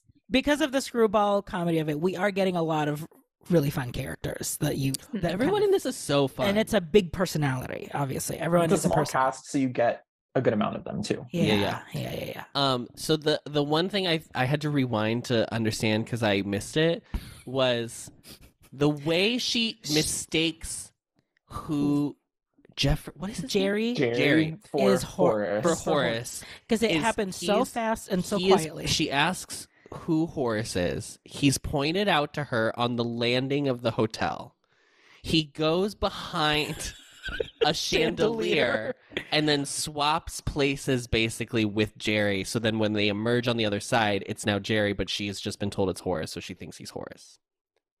We had Yeah. to rewind. I that didn't too. understand it the first time. Full just going behind the revolving bookcase. Yes, Absolutely. yes. Because the hotel clerk tells her that Horace has a briefcase, and Horace Yes, hands his the briefcase. man to with the Jerry. Hands his briefcase. stuff off. Yep. So he comes down the stairs, she slaps him. Then she gets into an elevator that's clearly just Which, a room. First of all, these elevators. Oh, yeah. Mama. These we gotta design doors for elevators like that. Come on. Yeah, French doors. I wish every elevator was a French door. I'm not kidding by that, by These the way. Cardboard. Cardboard cranes, Doors. flamingos, some bird. Some bird. Immaculate. Yeah. And then there's been like the slap happens, so now there's like The slap NBC special, absolutely. The There's scandal. an Scandals. The scandal. investigation in this hotel There because a is woman an- slapped a man. There are multiple Yeah. investigations in this movie. But they there had to is- call there's- in. Yeah, there's multiple authorities The throughout this hotel film. detective questions both parties involved. It's Yeah. a big deal. It's Yeah. huge. It's huge. So they figure out basically you as the audience member realize that she thinks she's confused about who's who, and so because she knows that her best friend Madge, who she's never met the husband of apparently, even though they're best friends, she thinks her husband's been hitting on her. So now she's like, oh, and I liked him, and now he's like, Well, she said we like even made love or something like that. yeah, she said, yeah, but I think She yeah. says he made love to her, but I think that we're supposed to understand that in the way that used to mean He was like flirting. said sweet things to me. Yeah, yeah. yeah. I They don't did think a that she's full dance routine at a gazebo. Yeah, Yeah. made love. It's funny because At a we horse don't know stable. today that made love actually means you did a tap number together. That's the Yeah. original Just original the etymology. translation, you know. Mhm. It's very Through time. intimate. It's so intimate. Absolutely. So then moving on. So he's performing at his performance. He's performing at his At the West performance End. at the West End. Apparently, he performs a song called "Top Hat, White Tie, and Tails," Can't lose.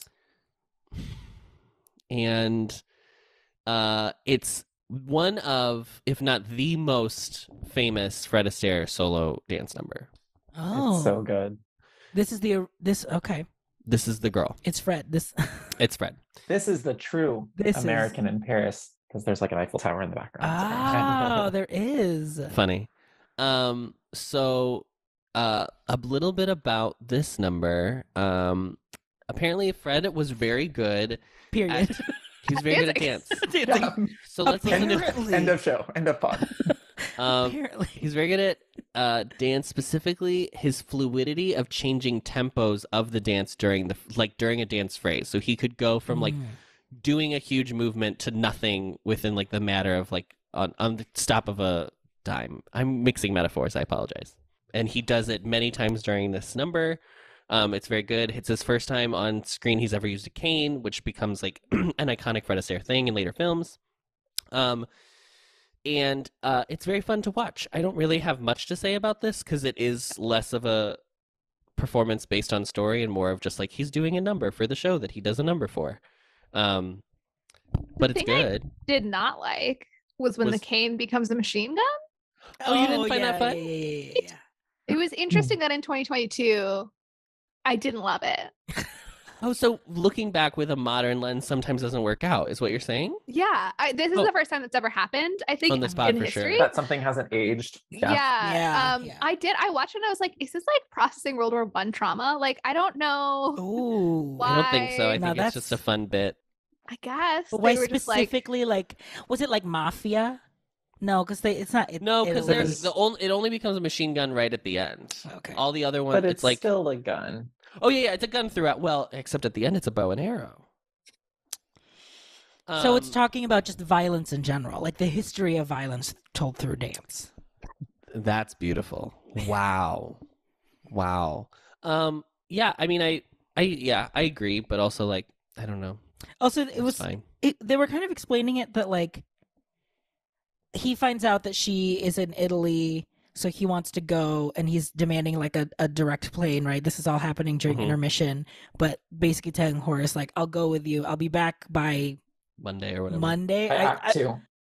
Well, at first that's what I thought it was. I'm like, you're still performing, but he was actually saying like, I'll be back in time for the next performance. So I'm like, oh, so is this I was like, is this a Sunday? I was this doing is one of the it's one of those famous shows that doesn't run on the weekends but does run on Mondays. Yeah. It's the complete That's how opposite. the West End does it. That's how it's like an West- English thing. It's like West- Rock on the Road, West- shows on Mondays. Yeah. Like, What is a weekend was a genuine question from British Maggie Smith. So another did anyone else though want to know what the show was besides this number? I don't know why I just okay. It was just like men in Paris, men about town. Men in Paris. That's what it's called. I want that spinoff. I was didn't on the think City. about it, It's but Sex and the City. I do think that Paris, je I feel t'aime. like male chorus numbers are not that common, Mm-hmm. right? Just a number of a lot of men is like not Mhm. something that we see all that often.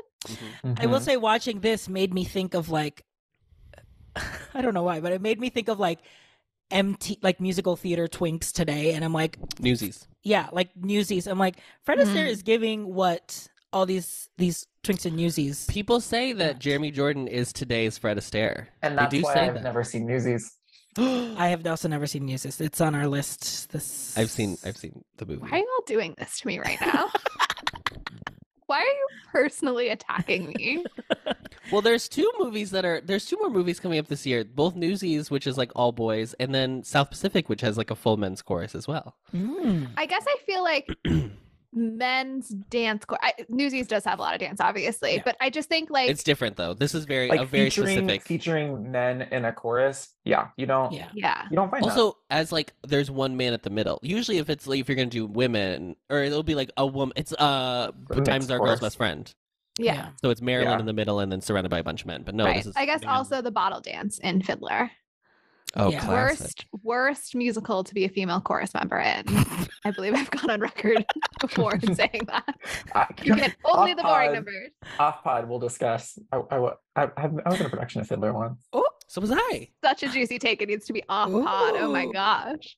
Yeah, I think that would be like a great just aside dive of like what are all male chorus numbers Well, maybe we'll have an award this year. What's the best men's chorus number of the season? We really need to elevate men more. I think men aren't really especially acknowledged for things that they do.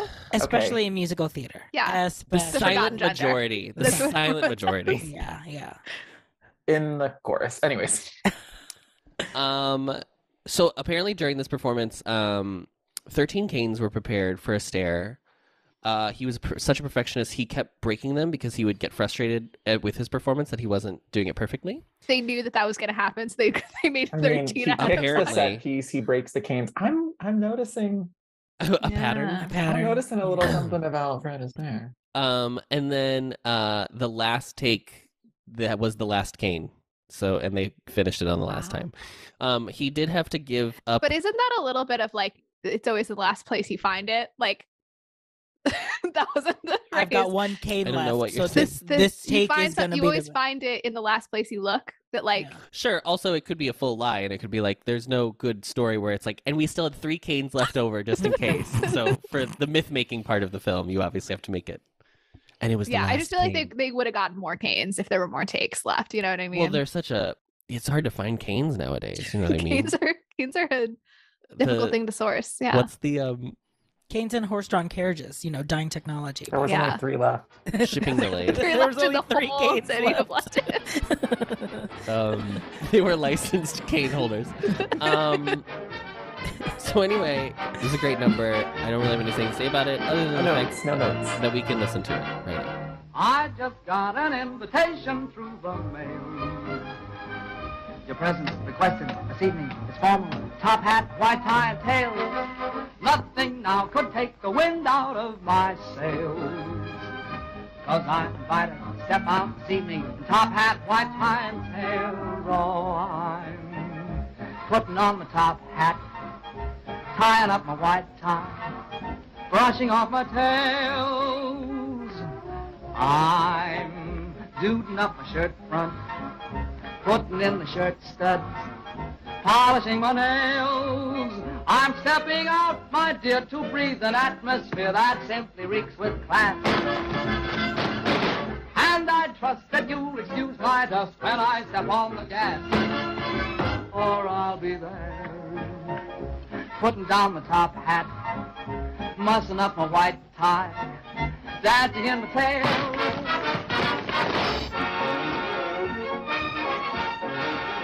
Now we're going to Italy. Now we're going to Italy. We're going to Venice specifically, a place called Lido. Big year for Italy. Big year for Italy. Molly, being our Italian correspondent, please tell us if you've been to Venice. Yes. Have you been I've been to Venice. I don't care. You're not the Italian correspondent. Very specifically, I asked Molly because she was the Italian correspondent. Molly, have you been to Lido in Venice, which is okay, do you know what it is? No. Do you know what it is? Because apparently you've been to Venice. No, I've only been to the... Okay, then I don't want to hear it. What's it called? The square? The main square? Brandon, have you been to Venice? Yeah. Okay. So Lido in Venice apparently is like a retaining wall kind of island on like the outskirt of the canal, basically. Yeah.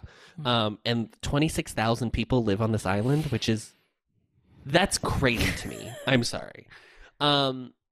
And so this is like an actual place. It very clearly does not look like this in real life. This is like Art Deco nonsense. Yeah. This is really like the small world set. Absolutely. It looks exactly. It's a small world for sure. I've never felt so strongly that they were inside in every single shot. You just feel how inside they are. Yes. Yeah. Yes. Something about the way water looks inside like that is they dyed it black. They dyed the water black. And the scene where they're like bathing, just as to set the stage, and there's like a woman. There's people like splashing around or whatever. She's on a floaty. Yeah. They called this the Big White Set. This was always the biggest part of a Fred and Ginger RKO production. This was the big square with the bridge. Yes, this set that they built for this movie specifically was so big it took up 3 like sound stages to build this whole thing. It was like a real canal. They really brought boats in. There were 3 bridges over the River Kwai. So classic. Not Madison County. Yes. So anyway, so that was very fun to learn about. And then it's just like a fantasy version of Venice. It's obviously not supposed to be real in any way whatsoever. Because we got to keep the tradition of movie musicals where we don't have like real Italy represented. Correct. Italy isn't a real place. And it has to be by water. Returning to my water theory. The water theory. The liminal space of the liminal ocean space of water. Yeah. Now, here's where my favorite character in this film comes in. This is no surprise that I love jokey character Matron. actress matron lady. And this probably has the best one in any movie I've ever seen. Wow. This is Madge. I wish I had This this is Madge. is Madge, and then it's just a mash cut of every punchline she has in this movie. She's very funny. I need to look up this actress's name really quick because I did not write it down, unfortunately. Helen Broderick is Madge Hardwick. She's great. She's a 10 out of 10. Every line is funny. She's perfect. It's giving the same energy as it took 15,000 men to take Yes. my place, like that. It's Christmas. Wait. White Christmas. Christmas come a white. White Christmas. She's very funny. Yeah. So this is where we get my favorite dress that's worn in the movie, which is not the ostrich dress, which we'll talk about in a minute. Oh, I thought that was. Not the final dress, the piccolino dress, which is also very pretty, but not my favorite. It's the black dress she wears before dinner when she's just like walking around after she's With the, been sunbathing or whatever. puffy sleeve Puffy situation. sleeve, huge hat. She has the big hat on.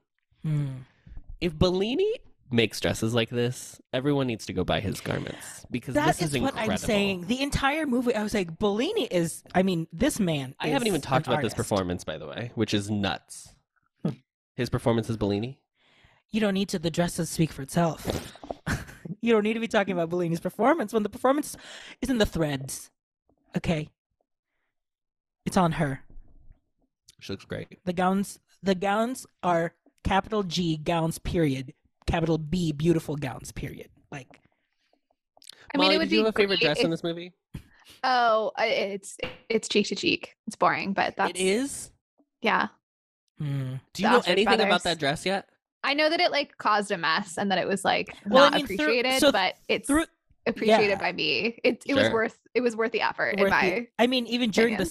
scene, all you could see was just ostrich feathers all over All over the set. the set. Brandon, did you have a favorite dress in this movie? It's also the feathers. It's the feathers. It's so I predictable. love the feathers. I think it's beautiful. I think it's a little bulky right on the shoulders. I think it makes her look a little oversized. I love the wrapped version with the capelet I But- think after the. I think that Mm. but the big shoulders are there so that then when it reveals Oh. the open back, Yeah. you know Yeah. what I mean? Like it's I a understand. balance thing. Yeah, no, I got it. Thank But you. looking back at this one that you're referencing, the black one, the sleeves are really good. Yes, Yeah. absolutely. And the white trim right along the bottom of the Mhm. hem. Oh, it's so good. Anyway, enough. I don't know. We're gay. We get it. I also like I did like the sleepwear, the loungewear, the Loungewear The was dressing good. gown. Even the one where she comes in when they arrive and her and Madge are just like having lunch Mhm. and she's like wearing like shorts. I was like, you look great. She looks great. Bellini. The last look too. Okay. So fast forward, I'm skipping all the plot because there's so much I would have to explain in order to explain. And why would you?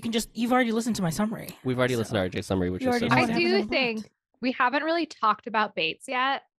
And What's the point? I just need you to know that like the way that I like forgot about this guy and this character, and then my Mhm. heart immediately sang when he came on screen and I remembered him from watching this movie as a child. Mm. Because I'm pretty sure that he was in More Than One Friend Ginger playing like essentially the same character. The same part. Yep. Yeah. The same parts. Love The this same man. Same parts. He's actually from England. Same parts. He came over to America and like fully did this role where he was like he was always like a valet or whatever, or a butler. This was always Yeah. the role he played in every film he was in. And he's Like just 20 years. he's been just like gallivanting around because Horace sends him to spy on Dale. I was going to say Mhm. Roberta. I was again mixing up Oh. movies. He gets sent to spy on Dale, so we get to just be treated to like bits of him just like being in places there, and it's Yeah. amazing. It's very funny. Swimming. Yeah. There's a movie that's like that. where it's someone spying on someone else, and I'm trying to remember it. It's like a very specific Spy Kids. No, it's like an old movie like this. I can't think of it off the top of my head. What I loved about Bates is the use of the gender neutral royal we. Mm-hmm. Revolutionary. It's so dumb. It's such a dumb bit, but it's so funny. But it's so funny because they were like their punchlines back regarding Bates were also in the us's and the theys, and I'm like, ha. Molly, did you recognize that his name was he was Bates the Valet, which is also from Downton Abbey? Mr. Bates. Mr. Bates. Mr. Bates. Mr. Bates. Mr. Bates. Mr. Bates. Downton Abbey fan, Brandon? Downton Abbey? No. Are you a period? Brandon, what do you like in media? I feel like we've hit a lot of things that are not your cup of tea. That's my brand. Your brand No. is not liking anything. Contrarian pop culture. You just like Top Hat. That's the only He movie likes you've ever he enjoyed. likes Drag Race. He likes Drag Race. I like more than Drag Race. No, it's okay. It's okay to just like. It's okay to one just like the one thing. popular thing. Yeah, Brandon. to be stereotypical like that. That's moving to totally fine. MTV because it's so popular. It can't Yeah, be that's true. contained by VH1 It's not anymore. niche anymore. We're MTV baby. I like Great British Bake Off, so that's my British. Okay. That's my Okay. in Oh, there you there. go. So Yeah. that's your subject matter expertise. Gotcha. Do you Okay, do you have any thoughts on the Mexican Week conundrum from this most recent season? Not this. As someone who lives in We'll save Austin, that for the other off. As someone who lives proximate to Mexico, is that what you're saying? closer Yeah. to Mexico than a British person, I'll tell you that. Yeah, that is Very funny. clearly, none of them have been to Mexico. Do we need to talk about any of this plot? No, I but you think- have I been. know you talked about Bates. But Yeah. you've been dancing around this stupid dress. So when are we Yeah, I getting think to you this? gotta tell We're us gonna the talk dress about story that. now. Dancing around. This is Dancing around. I've been doing a little soft shoe around the dress. Yeah, geez. So here's the thing. The dress was designed by Bellini. The dress was designed by Ginger. Ginger designed the dress. Oh. Plot twist. So she apparently was very into like costume design. Like that was like a fascination of hers. And she didn't really get to do it a lot because they had always had the same costume Because design. she was a woman. right. Yeah, so she shouldn't have been contributing creative ideas. No. And Yeah. To what she I don't think wears. women can sew either, so it's weird. Yeah. But so she designed this dress. They hadn't finished it in time during the rehearsals, I think was the story or something like that. So basically the first time she wore it was the day of the shoot. And it was This is We know how we know how it that's- looks, You and know we know how- how feathers are. And you know what they say: you don't experiment on Thanksgiving, and you don't wear a dress for the very first time on on- the shoot. on set with Fred Astaire. And here's the thing You got there. too, You got there. You got Yeah. there. Fred's. If we want to boil down Fred's, like, if his whole thing was like, you have to be able to see the dance, you have to be able to see the movement of the body, the lines. The ostrich feather gown does to an extent hinder her lines. Now, I will say it adds movement, which is like incredible, and I think that's why it works so well in the scene for sure. But I think he was upset about that, and the fact that it wasn't fully, the feathers were not fully staying on like they should. So he like apparently yelled at Ginger because he was so mad at the situation. We love a man yelling at a woman. And this is like Gene and Debbie Gene all and over Debbie. all over Yeah. again. So he yelled at her. She broke down into tears. Her mom apparently became a quote wild rhinoceros, and then like made him feel bad for making her feel bad.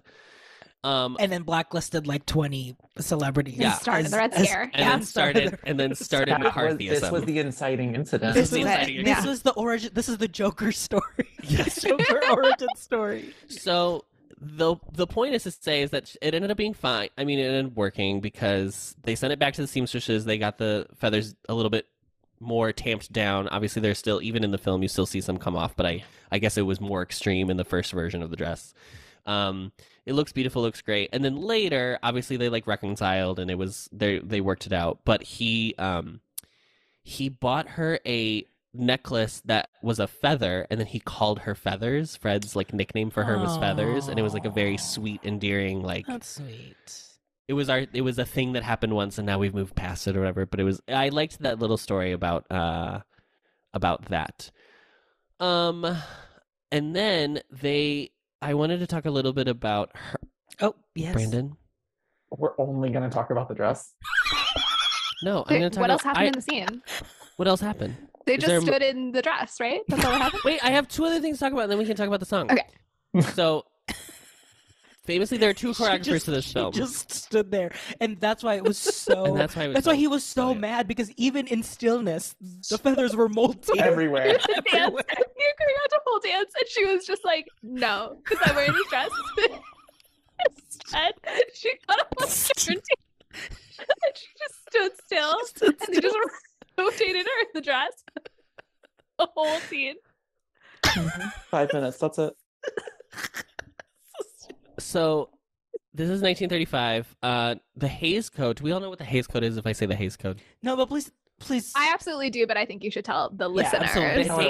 The Hays Code started in 1934. It ended in 1968 when the MPAA took over, and it was basically the code of ethics that was federally regulated for film. So it was like there was like a censorship board that would like screen your film, and then it would be like, you need to change this, or Slight fact check. So it's not that it was federally regulated. It's that the federal government said they were going to regulate the film industry, and the film industry said, we'll adopt these codes in anticipation of that so that you don't get involved. We're going to regulate ourselves. So it was Hollywood's own censorship rules. Okay. Yeah.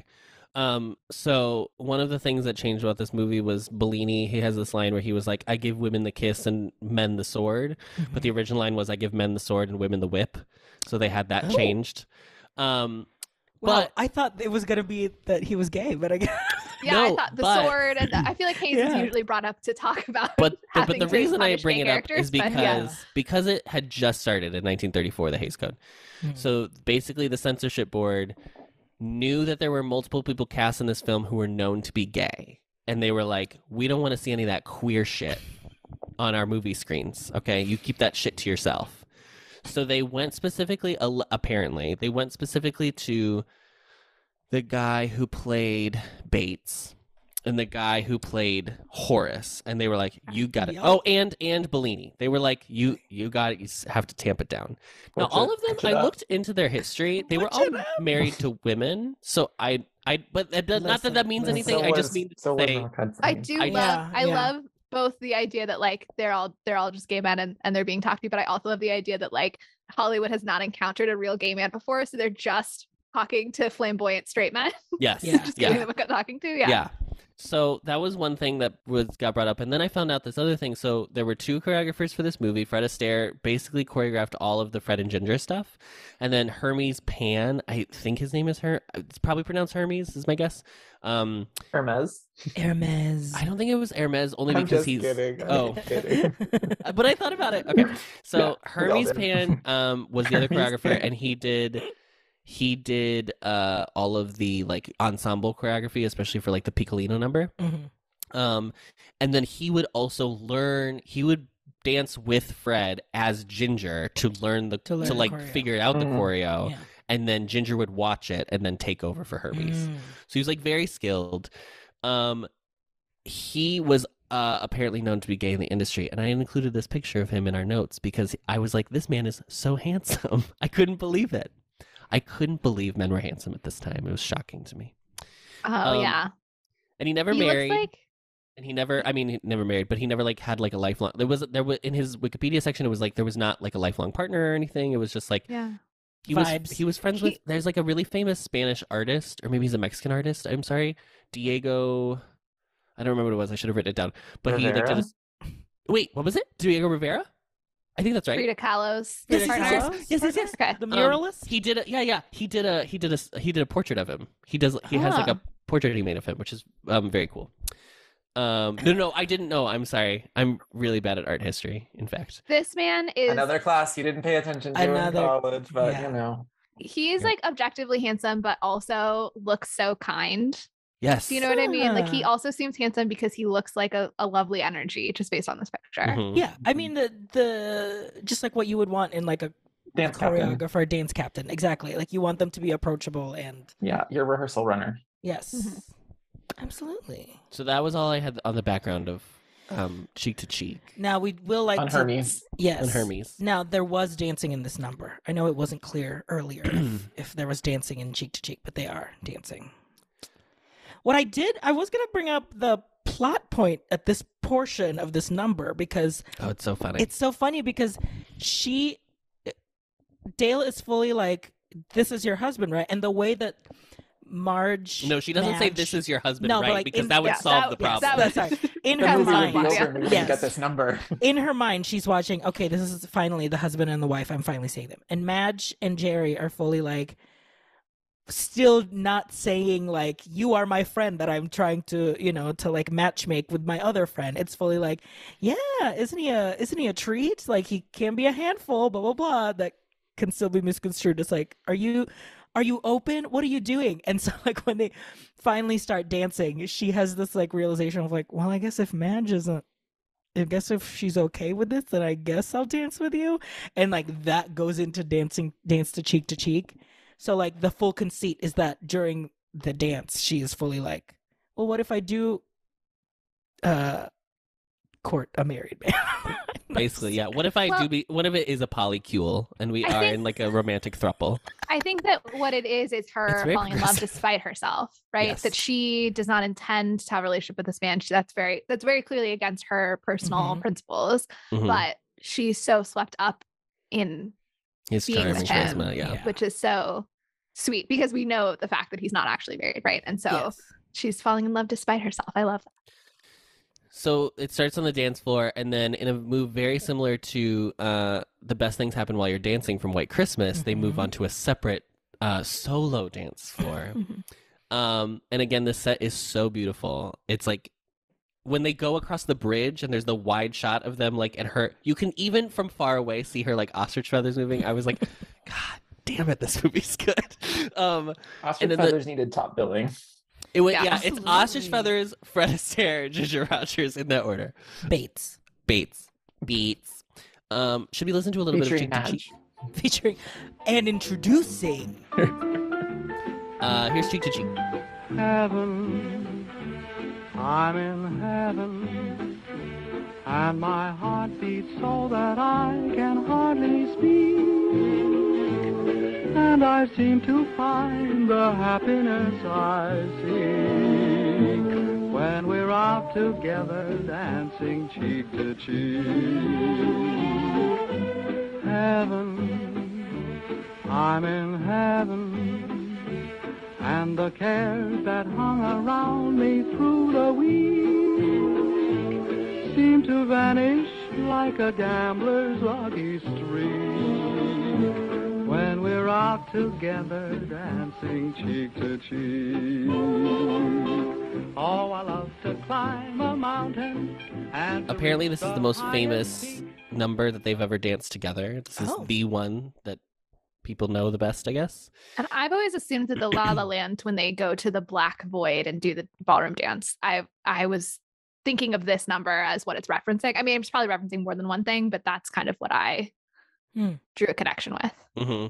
That makes sense. I think the first number, their first number together, the one in the rain, I think that one is more like the Prius scene where they like he does a step and she does a step and then they do a step together. Where I think, that's right. This is the more romantic sequence. Cheek to Cheek is their most famous number together. Blah blah. It's choreographed to explain the plot that has been told as to where these characters find themselves in this moment. Ginger is apprehensive of his affection. He's determined to woo them back. And then the dance itself happens through an ever-increasing supported series of back bends. Because apparently Ginger was like super back flexible, which is the thing that I didn't know someone could be. They dance the night away on the abandoned dance floor, allowing her to fall in love with him and allowing the audience to fall in love with them. This was what I wrote today, just on a whim. Beautiful. You wrote that? I did write that. I thought it was a quote at first when I started reading it. Then I was like, oh no, this part I wrote. This one I did not copy. No copy editing required. No copy editing required, honestly. Enamored with your own writing. It's just like it's a gift, honestly, guys. But yeah, I love. I mean, like it's so the last one, especially when she's like fully that. I just demonstrated. To the listeners, Adam is doing an effortless. Maybe your partner I do a great impression you. of a hop dog. Yeah. Support, upper back. There you go. Yeah. I wish the listeners could see this. Oh, it was beautiful. I stood up and and supported Adam's back. Molly, Thoughts on backs? thoughts on backs and I'm support? pro. I'm pro. Pro back. Everyone should have one, I think. Yeah. I like backs. Molly, Yeah, thoughts on the number? I think I've shared my thoughts. It's beautiful. She's falling in love despite herself. The dress is amazing. I don't have good vocabulary for talking about the dance. Brandon, thoughts on? I mean, you thought we weren't going to talk about it, so now's your chance. Now's your chance to talk about the dance itself. I mean, it's so good. What else? There's nothing to say. I'm just kidding. Great, perfect. Let's move on. Great. It really. This is what I will say. Watching this, having never actually seen it, like that is what makes that's what's good, is like when you getting to experience this for the first time. Yeah. That it's just beautiful, and it's rare where something will actually stop you and actually pull you in that good. It's so good. There's an MVP. I think my MVP is wrapped up in here, so I'm gonna save that bit. I think that, I mean, like, watching this yesterday, I felt like watching this, like my heart was in my throat. Like, I was like so struck by like how perfect it was, like shot, and like everything that happens in the sequence and the way they move together. It's so slow and controlled, and I think that is really what makes it so good, is that it's not quick and showy. And if you think in like, I think the footwork, the steps, they're not, there's like a little bit of like soft shoe in there, there's a little bit, but they're really just moving. It's really just classic ballroom. Yeah, it is. It's they would both win Dancing with the Stars, and we'll say it here on this pod today. I don't think anyone has ever said that, but we did. Brave enough to say it. These are historical stances we will take. They were the original pros. Yeah, Fred Astaire would win Dancing with the Stars, and Mussolini needs to relax. Absolutely. Dancing the rumba with his partner, Fred Astaire. Yeah, they would be pros, absolutely. They would be pros, and Hermes would be the guest judge. Hermes, Hermes. I think Hermes would be, he'd be Hermes is Bruno. Yeah. Hermes is Bruno for Hermes sure. is Bruno. You dance with a wild passion. Now, you tell me that the character Bellini and Bruno Tomioli are not the same person. I think that, 100%. I think Madge is the host. I've never watched Dancing with the Stars. Madge is the host, but famously, I'm a recent convert, but it's really good because I also used to be like very like ballroom isn't real dance. That's a take I'll say for another. That's not a take that I have. I just no, that's a take that I had. That's a take I had until recently. Wow. You said I also used to be, as if like as we all know, Molly. As we all know, me and Molly were both anti-ballroom. Molly and I were. I just think it's time for people to know our history, Molly. Yeah. What? What is? Now that's finally out there. Brandon, what was your aversion to ballroom? What was my aversion to ballroom? Or why did you consider it not? Here actually, I think part of it is like, I didn't really have a lot of exposure to it. So I think that's truly what it was. So like when it was like, when Dancing with the Stars was a TV show, I was like, what is this? This isn't what I considered to be dance, but I recognize that's just because I didn't really know what it is.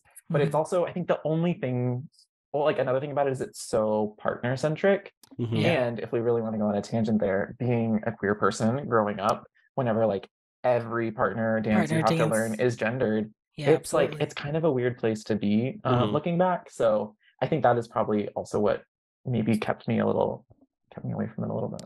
That makes sense. Yeah, I always feel like the women have the harder job than the men do. So like on Dancing with the Stars, I'm like, if a woman doesn't, like a female celebrity doesn't look as good as like the male celebrities do, I'm like, yeah, but the men are just like having their arm out, and then the pro is like spinning around them like a top, and it's like, but a different take. Okay. Who knew this Brandon, would weave in so many? Go ahead. Were you a So You Think You Can Dance person? I was. Oh, yeah. I do like that show. Like went to the tours. Like amazing. Again, there's a very specific. Yeah. What was the British version of that show? No, So Strictly Come Come Dancing, but that's their Dancing with the Stars, I believe. Oh, well, that's the first. Yeah, Like, so you that think was you can before dance? I Disney thought there's Channel. an original. So I thought it was Strictly Come Dancing, and then there was Strictly Come Ballroom. So you think Strictly Ballroom is a Baz Luhrmann film. Oh. which I think is where probably Strictly Come Dancing pulls its name. What? Okay. No, I think that's I'm correct. agreeing. I'm No, agreeing, yeah, and it's I'm funny agreeing. because Adam hates Adam Moulin Rouge. hates So I was going to both. say, yep, it's part of the Moulin Rouge Everybody trilogy, which hates something. explains why Everyone hates Adam something. hasn't seen it. That's Yeah. why RJ was saying like, don't go there, don't go there, don't go there. Don't say the BL. So You not Think that You Can BL. Dance it was on Fox, and I think it was like Yes. it was following American Idol. It was like it was what? the same format. What It was if live voting, American 2 shows Idol a week. was dance? What if America's Idols could move? Could dance? Yeah. Yeah. Famously, that's how we got Twitch. Famous Ellen DJ Twitch was from So You Think You Can Dance. Well, I simply bring up Strictly Come Dancing. Yeah. To point out the fact that there was a West End adaptation of this in 2012, and the Featuring a winner of Strictly Come Dancing, Like the pro or the celeb? the celeb. the celeb. Was an actor. Yeah. Is it a person And that I we would read know? that it was. I think I. No, they're British. I read. I read Molly's that. the- I think Molly's the resident potential, Anglophile. part of it was that when he was on Strictly Come Dancing, I think they would say, and I haven't found the clips, that like he That, was like, giving Fred Astaire. And I think he said in interviews, I read this where he like was like, I looked up to Fred Astaire a lot. Yeah, that as, was my like, idol. a kid, blah blah blah. Yeah, that was my And then it idol. became a vehicle for him, and who knows what he's doing now. And See, apparently it that's was what very good. That's what you do. You gotta adaptation. manifest, ladies. I mean, and I gents. imagine. I mean, yeah, I would see it. I would want to see the set. I would want to Yeah. see the set. Apparently, the set was incredible. The only thing they said there was too many songs. I wanna see the- guys. Which is funny added because the source material. songs. Right. So did they add more Berlin songs? Yeah, they just put in a shit ton of Berlin songs. God. I'm glad they didn't write new material because God forbid. This is what I'm saying. Why is Throw Sia in there. why next is to... musical Ugh. the stage the stage music, the form of musical on a stage? Why are they so afraid of 90-minute musicals? Why do you have to add songs, make it 2 acts? Zero Why is intermission. Frozen- Tight 90. Why is Frozen 2X? If you can sit for a movie for 90 minutes, you can sit. I think it's to give the performers a break. No, I don't buy it. They're BFAs for a performer- reason. Okay, they are BFAs for a reason. They went to Interlochen. You know what it is? It's the unions. It's the unions. Yeah. Now we've, Damn now we've unions. come. We're anti-union on this podcast. I think what it really is I think that the general Broadway audience thinks that they are not getting their money's worth if it's they not don't- 2X. If it's Wow.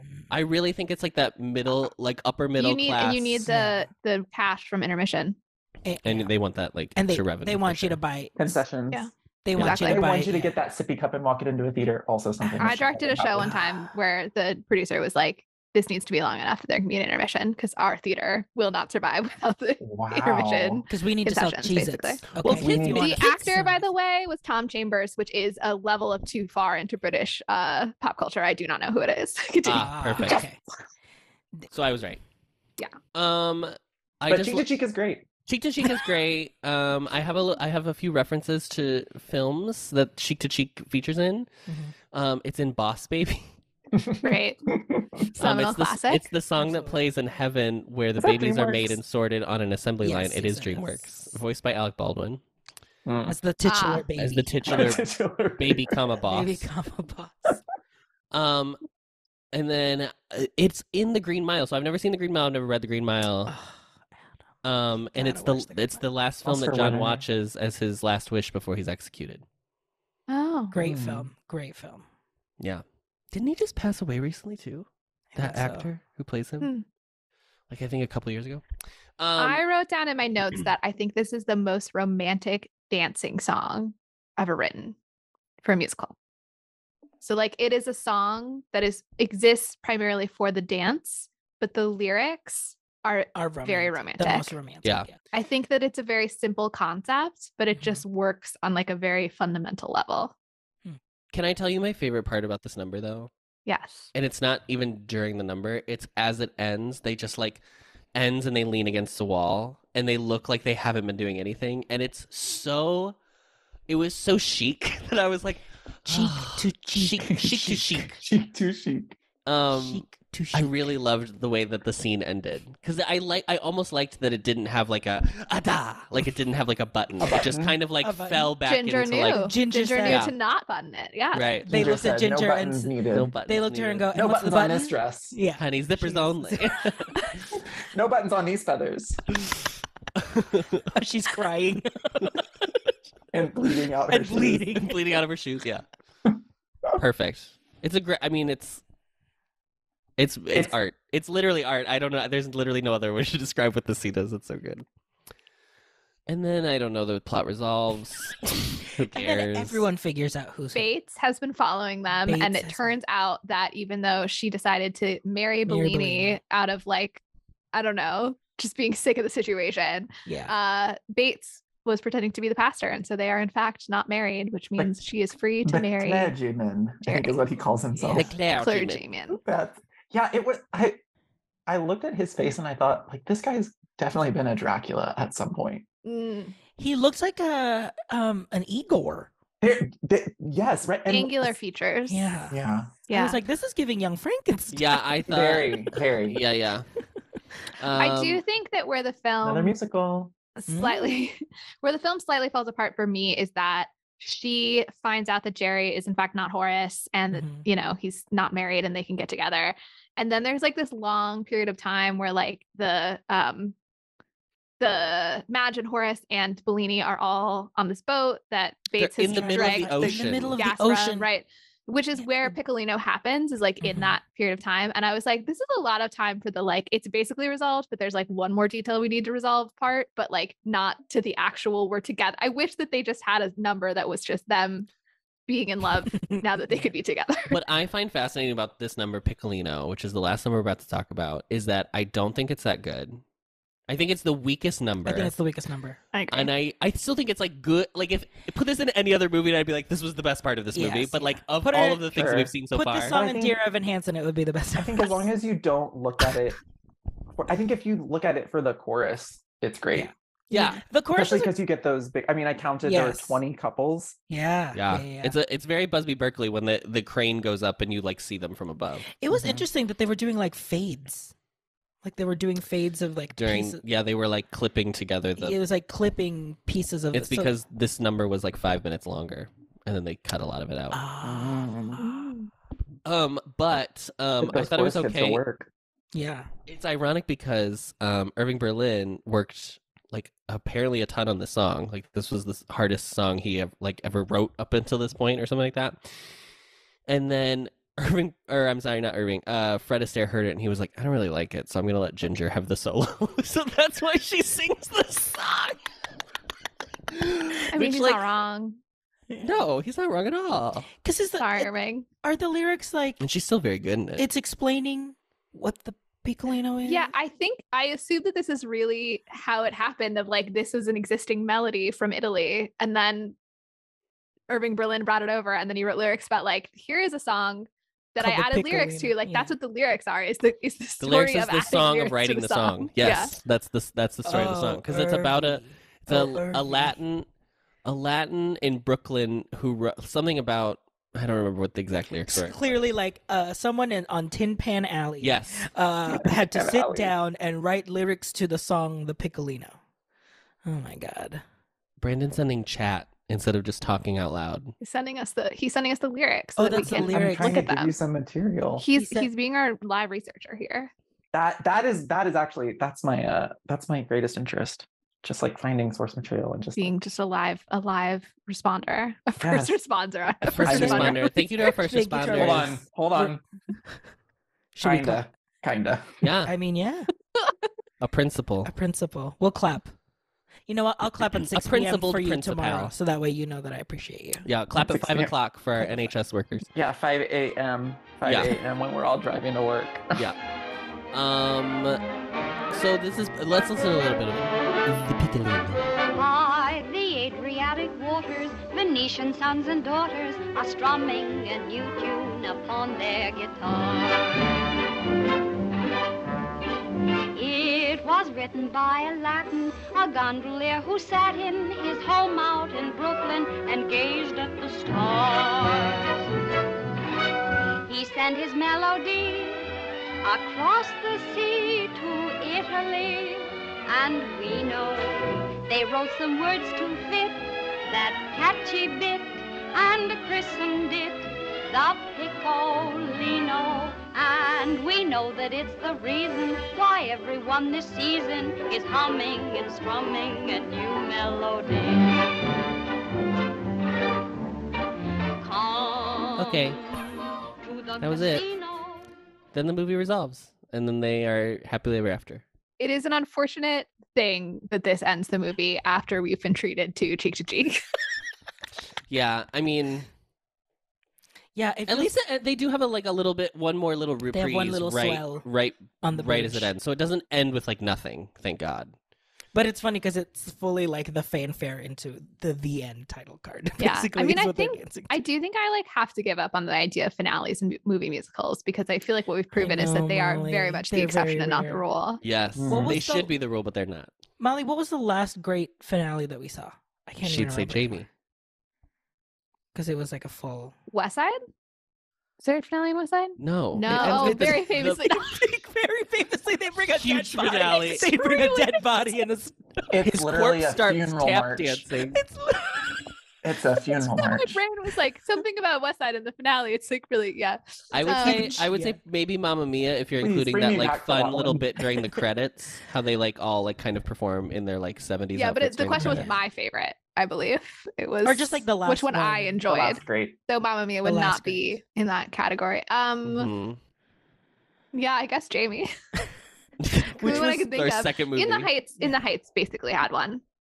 Yeah, I would you didn't, say, you yeah. didn't think it was as It good was as a it should have been. reprise. I wish it were An a original as yet finale unsung song. Yeah. But I mean, really, nothing's better than Hello Dollies, where you just get like a repeat of all the numbers up until that point in the movie. A full medley. Yeah, Full. in Sunday Best. Yeah. Well, let's move on.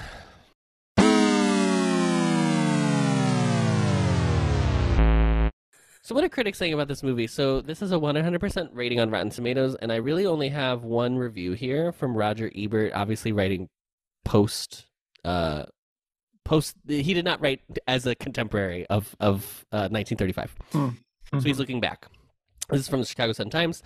This is what he closes with, and I thought he doesn't get sappy in his reviews. We've read a lot of Roger Ebert reviews on this podcast, and he doesn't normally get sappy. He's not like cynical typically, but he doesn't like get like really weepy or anything.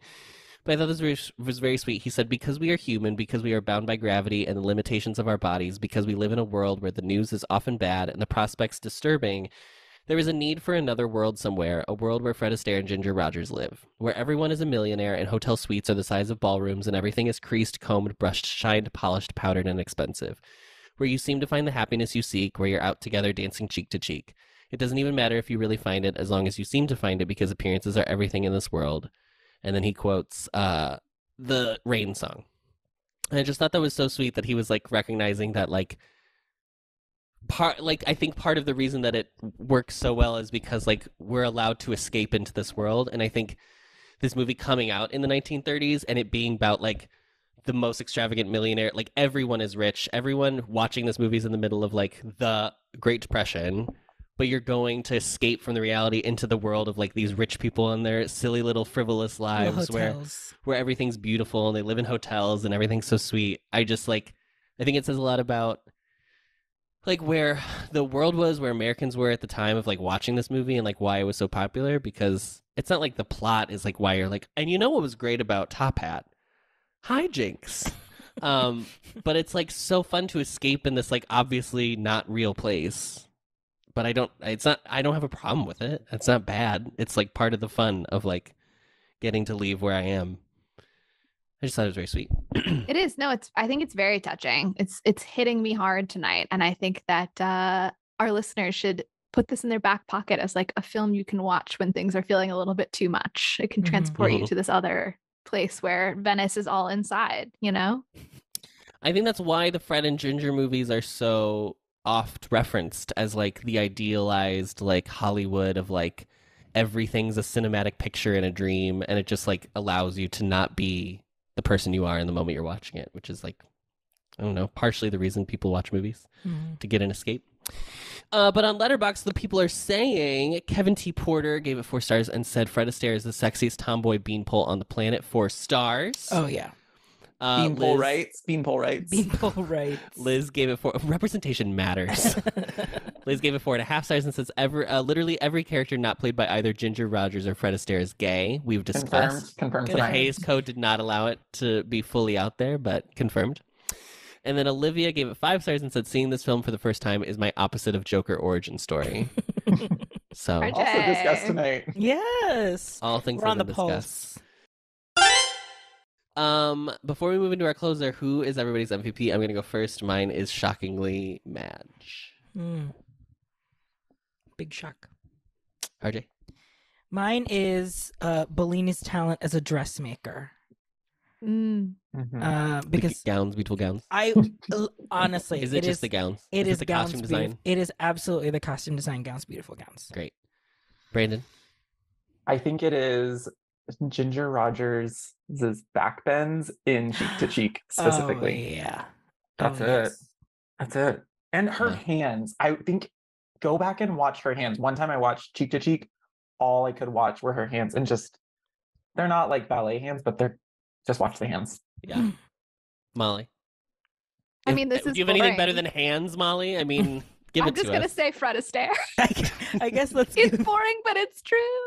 It's Yeah. true. I think It though, is. if I have to give it to something more specific, I'm gonna say the way that he looks at Ginger Rogers when they do the lean at the end of Cheek to Cheek, because he really sells it in an acting moment that he's just totally enamored, and it's lovely. I think my favorite Fred Astaire moment is the sand tap number.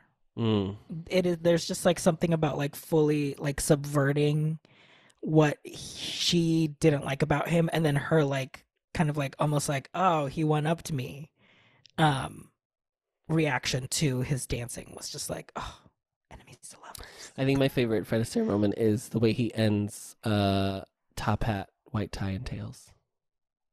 Where he shoots the. No, the way the after he shoots everybody, he does like a little button at the end, and I think it's very charming.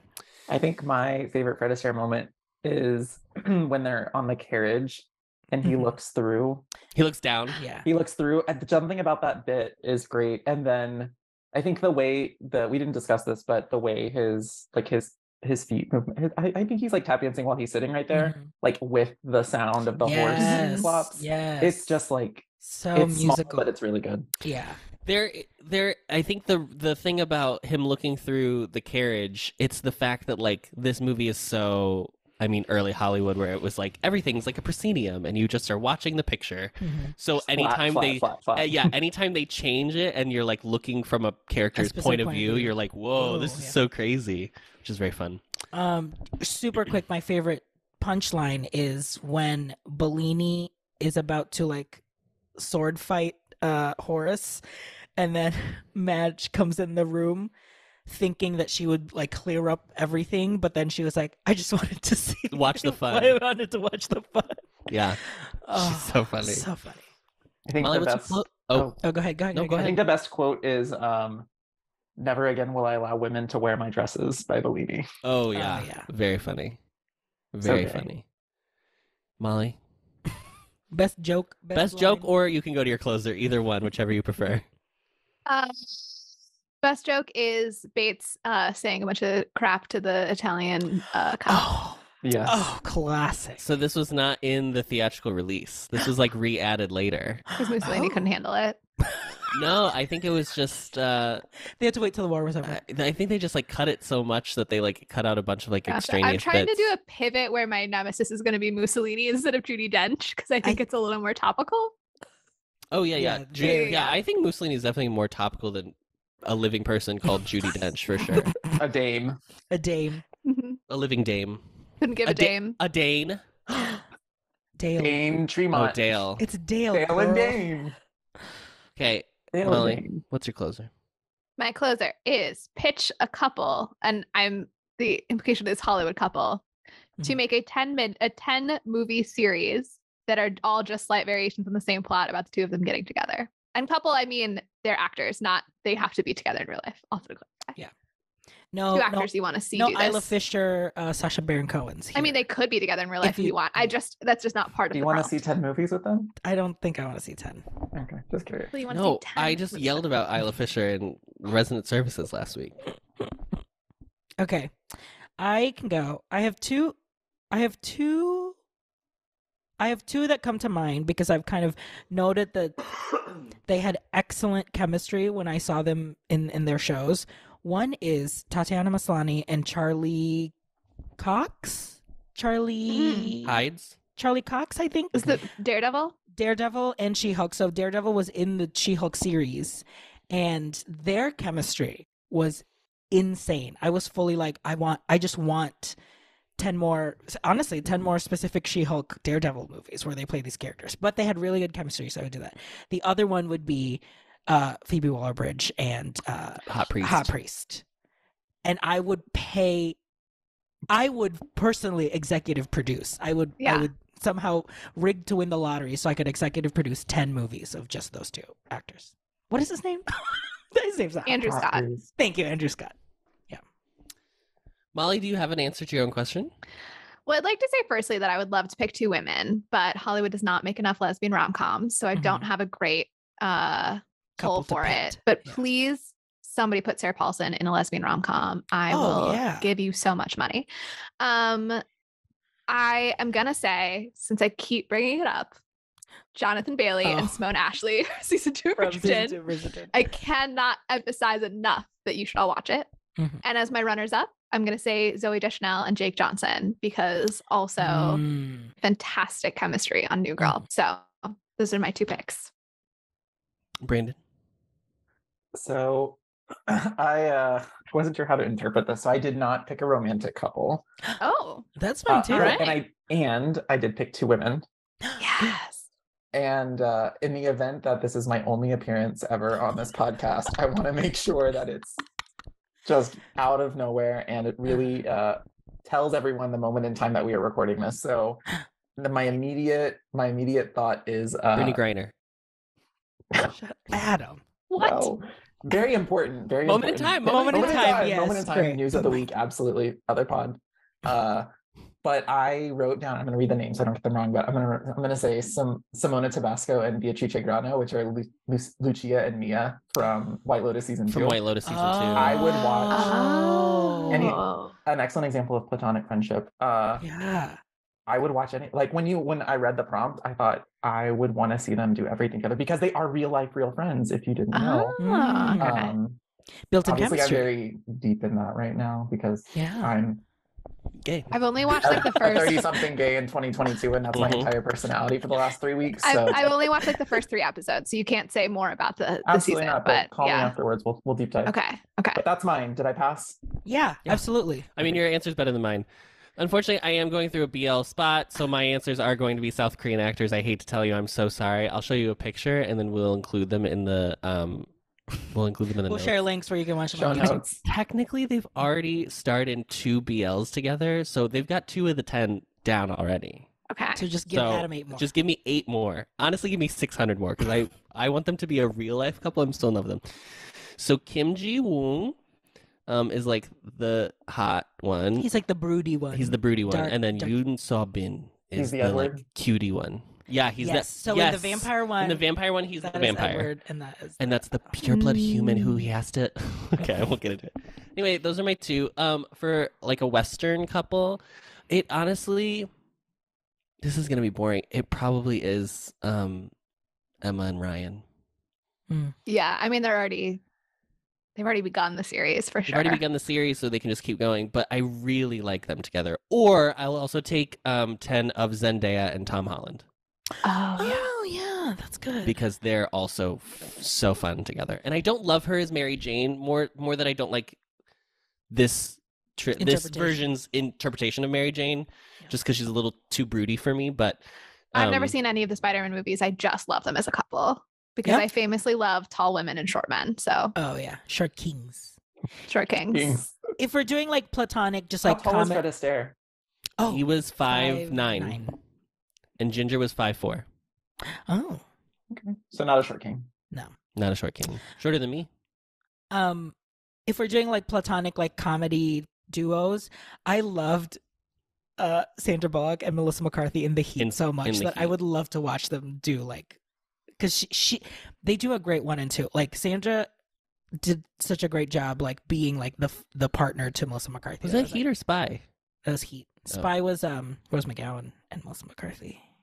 Rose McGowan. Rose Byrne. Rose Byrne. Sorry. It's like. Sorry.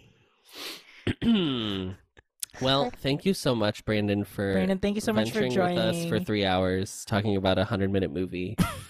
It's important to you know, it's important to discuss the classics, as you've said. It's Absolutely. important to remember the classics, discuss Know the your classics, references. know your Yeah. references. Is there If we anything don't you... use these references, we We lose lose these We lose references. Wow, and that's your platform running in That's your 2024? platform. Yeah. Okay. Is there anything you'd like to plug? Anything you'd like to promote? SoundClouds? Anything like that? Me? Yeah. Yeah. No, this is it. No, this Follow is it. me on Listen to Instagram. follow. Yeah. You don't want to promote giving teachers a living wage or anything? Yeah, You don't want to promote I that? will always, but I don't. That's not my entire platform. But yes, Oh, thank okay. a We're teacher. That's what I'll anti-union say. famously Thank a on this teacher. podcast, as I established. So you thank cannot a teacher. talk Thank about a teacher. yeah. And thank a principal. Absolutely. And thank Okay. a doctoral person, A PhD. a PhD. Mhm. Thank the piece of paper that has the PhD on it. Thank you, Molly. Okay. RJ, do you and wanna now thank and now anybody? Adam will perform the Piccolino. No. The problem is I only remember the tune to Cheek. Da piccolino, da da da da da da da dino. Maybe I'll just put it in. I'll just put the ending right. Maybe in. Mussolino was right about this movie. Mussolino? this movie about this movie. Mussolino. Mussolino Piccolino. And you know what? We'll mock him. Give me the formioli. Yeah. Okay. Goodbye. Goodbye. Thank you for listening to the best revival of a podcast, Showgays. You can find us on social media. Adam is at Adam Noecker on Twitter. RJ is at RJ Food Rocks on Instagram. And Molly is at Molly Matiny on Instagram. This episode was edited and mixed by Adam Noecker. This has been an Ampliverse production. You can find our show page and more information at theampliverse.com. If you'd like to send us your own takes on the movie we just watched, reach out to us via email and we might read it aloud on the show. Our email is showgaysmoviemusical@gmail.com. Don't forget to follow us on Apple Podcasts or wherever you find your podcasts. And as always, rate, review, and subscribe to help others find the show. And now, as always, the show must go on, so stick around to hear what we're going to be watching next episode. Welcome back to Seabrook. Humans, zombies, and werewolves have learned to live together. Let's go sunning. It's a good feeling. Sunning 'neath the sky. Seabrook is a part of our pack. Forever. Every morning. We are going to be together Forever. Oh no! It's a UFO!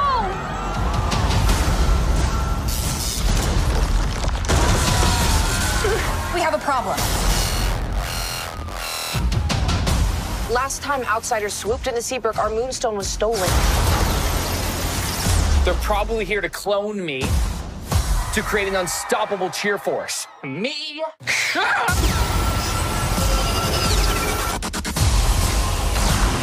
Why are they really here? These angry beings may not give us their planet.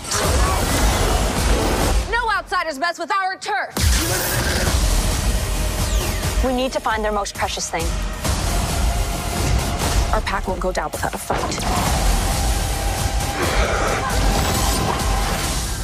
They're here to take what's ours.